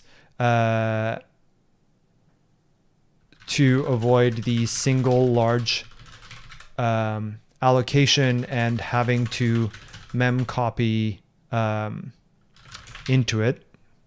Really, like bytes doesn't really even help you here, but bytes is actually probably what I would use down here. Because what bytes lets you do is it lets you have multiple vecs or multiple sequences of bytes that are gathered separately, and then it lets you just sort of stick them together. And then you have one thing that references the other ones, rather than having to copy them back and forth. In practice, I don't know that it matters within a piece. So I'm kind of tempted to just leave that one. It's not actually that dumb. But for this is dumb because all the pieces for a given torrent may not fit in memory. Should probably write every piece to disk so that we can also resume downloads and seed later on. And obviously this, like, if there are no peers that have the piece, is obviously also a big to-do. There's more work we can do here on the seeding side. So if we look at peer, right, ideally, so up here, ideally, peers should keep track of what pieces we have downloaded and references to them, so that we can respond to requests from the other side, also choking and unchoking the other side. So there's obviously a bunch more stuff to do here, and I'm not going to claim that this is now a production-ready BitTorrent client, but hopefully, and the same thing with handling the halves here. There's like more dynamism that can be added, but hopefully this is still a useful insight into how you would restructure this code. And as was pointed out in chat, like there are other ways to restructure this code. This is not the only way to do it. Rather than having each peer, for example, be somewhat smart about how to manage its connection, you can instead just have a central entity and then just do like IO parallelism. Like it just says, like all of the messages that come from any peer just go to a central point. That central point says this channel send this message, this channel send this message. So you keep track of the entire state machine in one thing. And then it just uses the channels as sort of dumb IO channels. That's also a totally legitimate restructuring of this. Which one is better is hard for me to say, because I think you learn which one is better from building with one of them and finding that it doesn't really work well, or that the code ends up really messy with lots of interdependencies. We're already seeing a little bit of that here, right? Like, for example, I think if you tried to fill out the code for have here, it'd actually be pretty annoying. And it might have to tie into the code that's in the download loop. And so that's not going to be nice. And that's an indication that maybe you do actually want the entire state machine to be encoded in one place. Now, that place is arguably download here, right?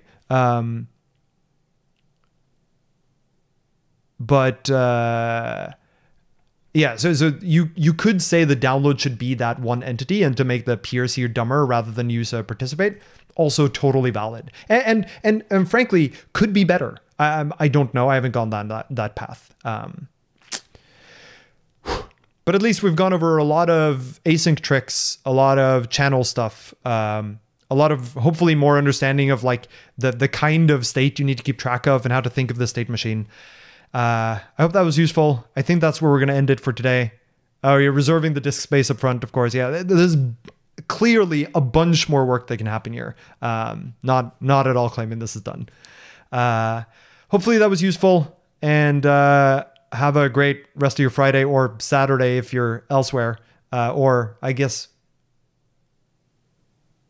or Thursday for some of you. But I will see you all later, and have a good weekend. See you, folks.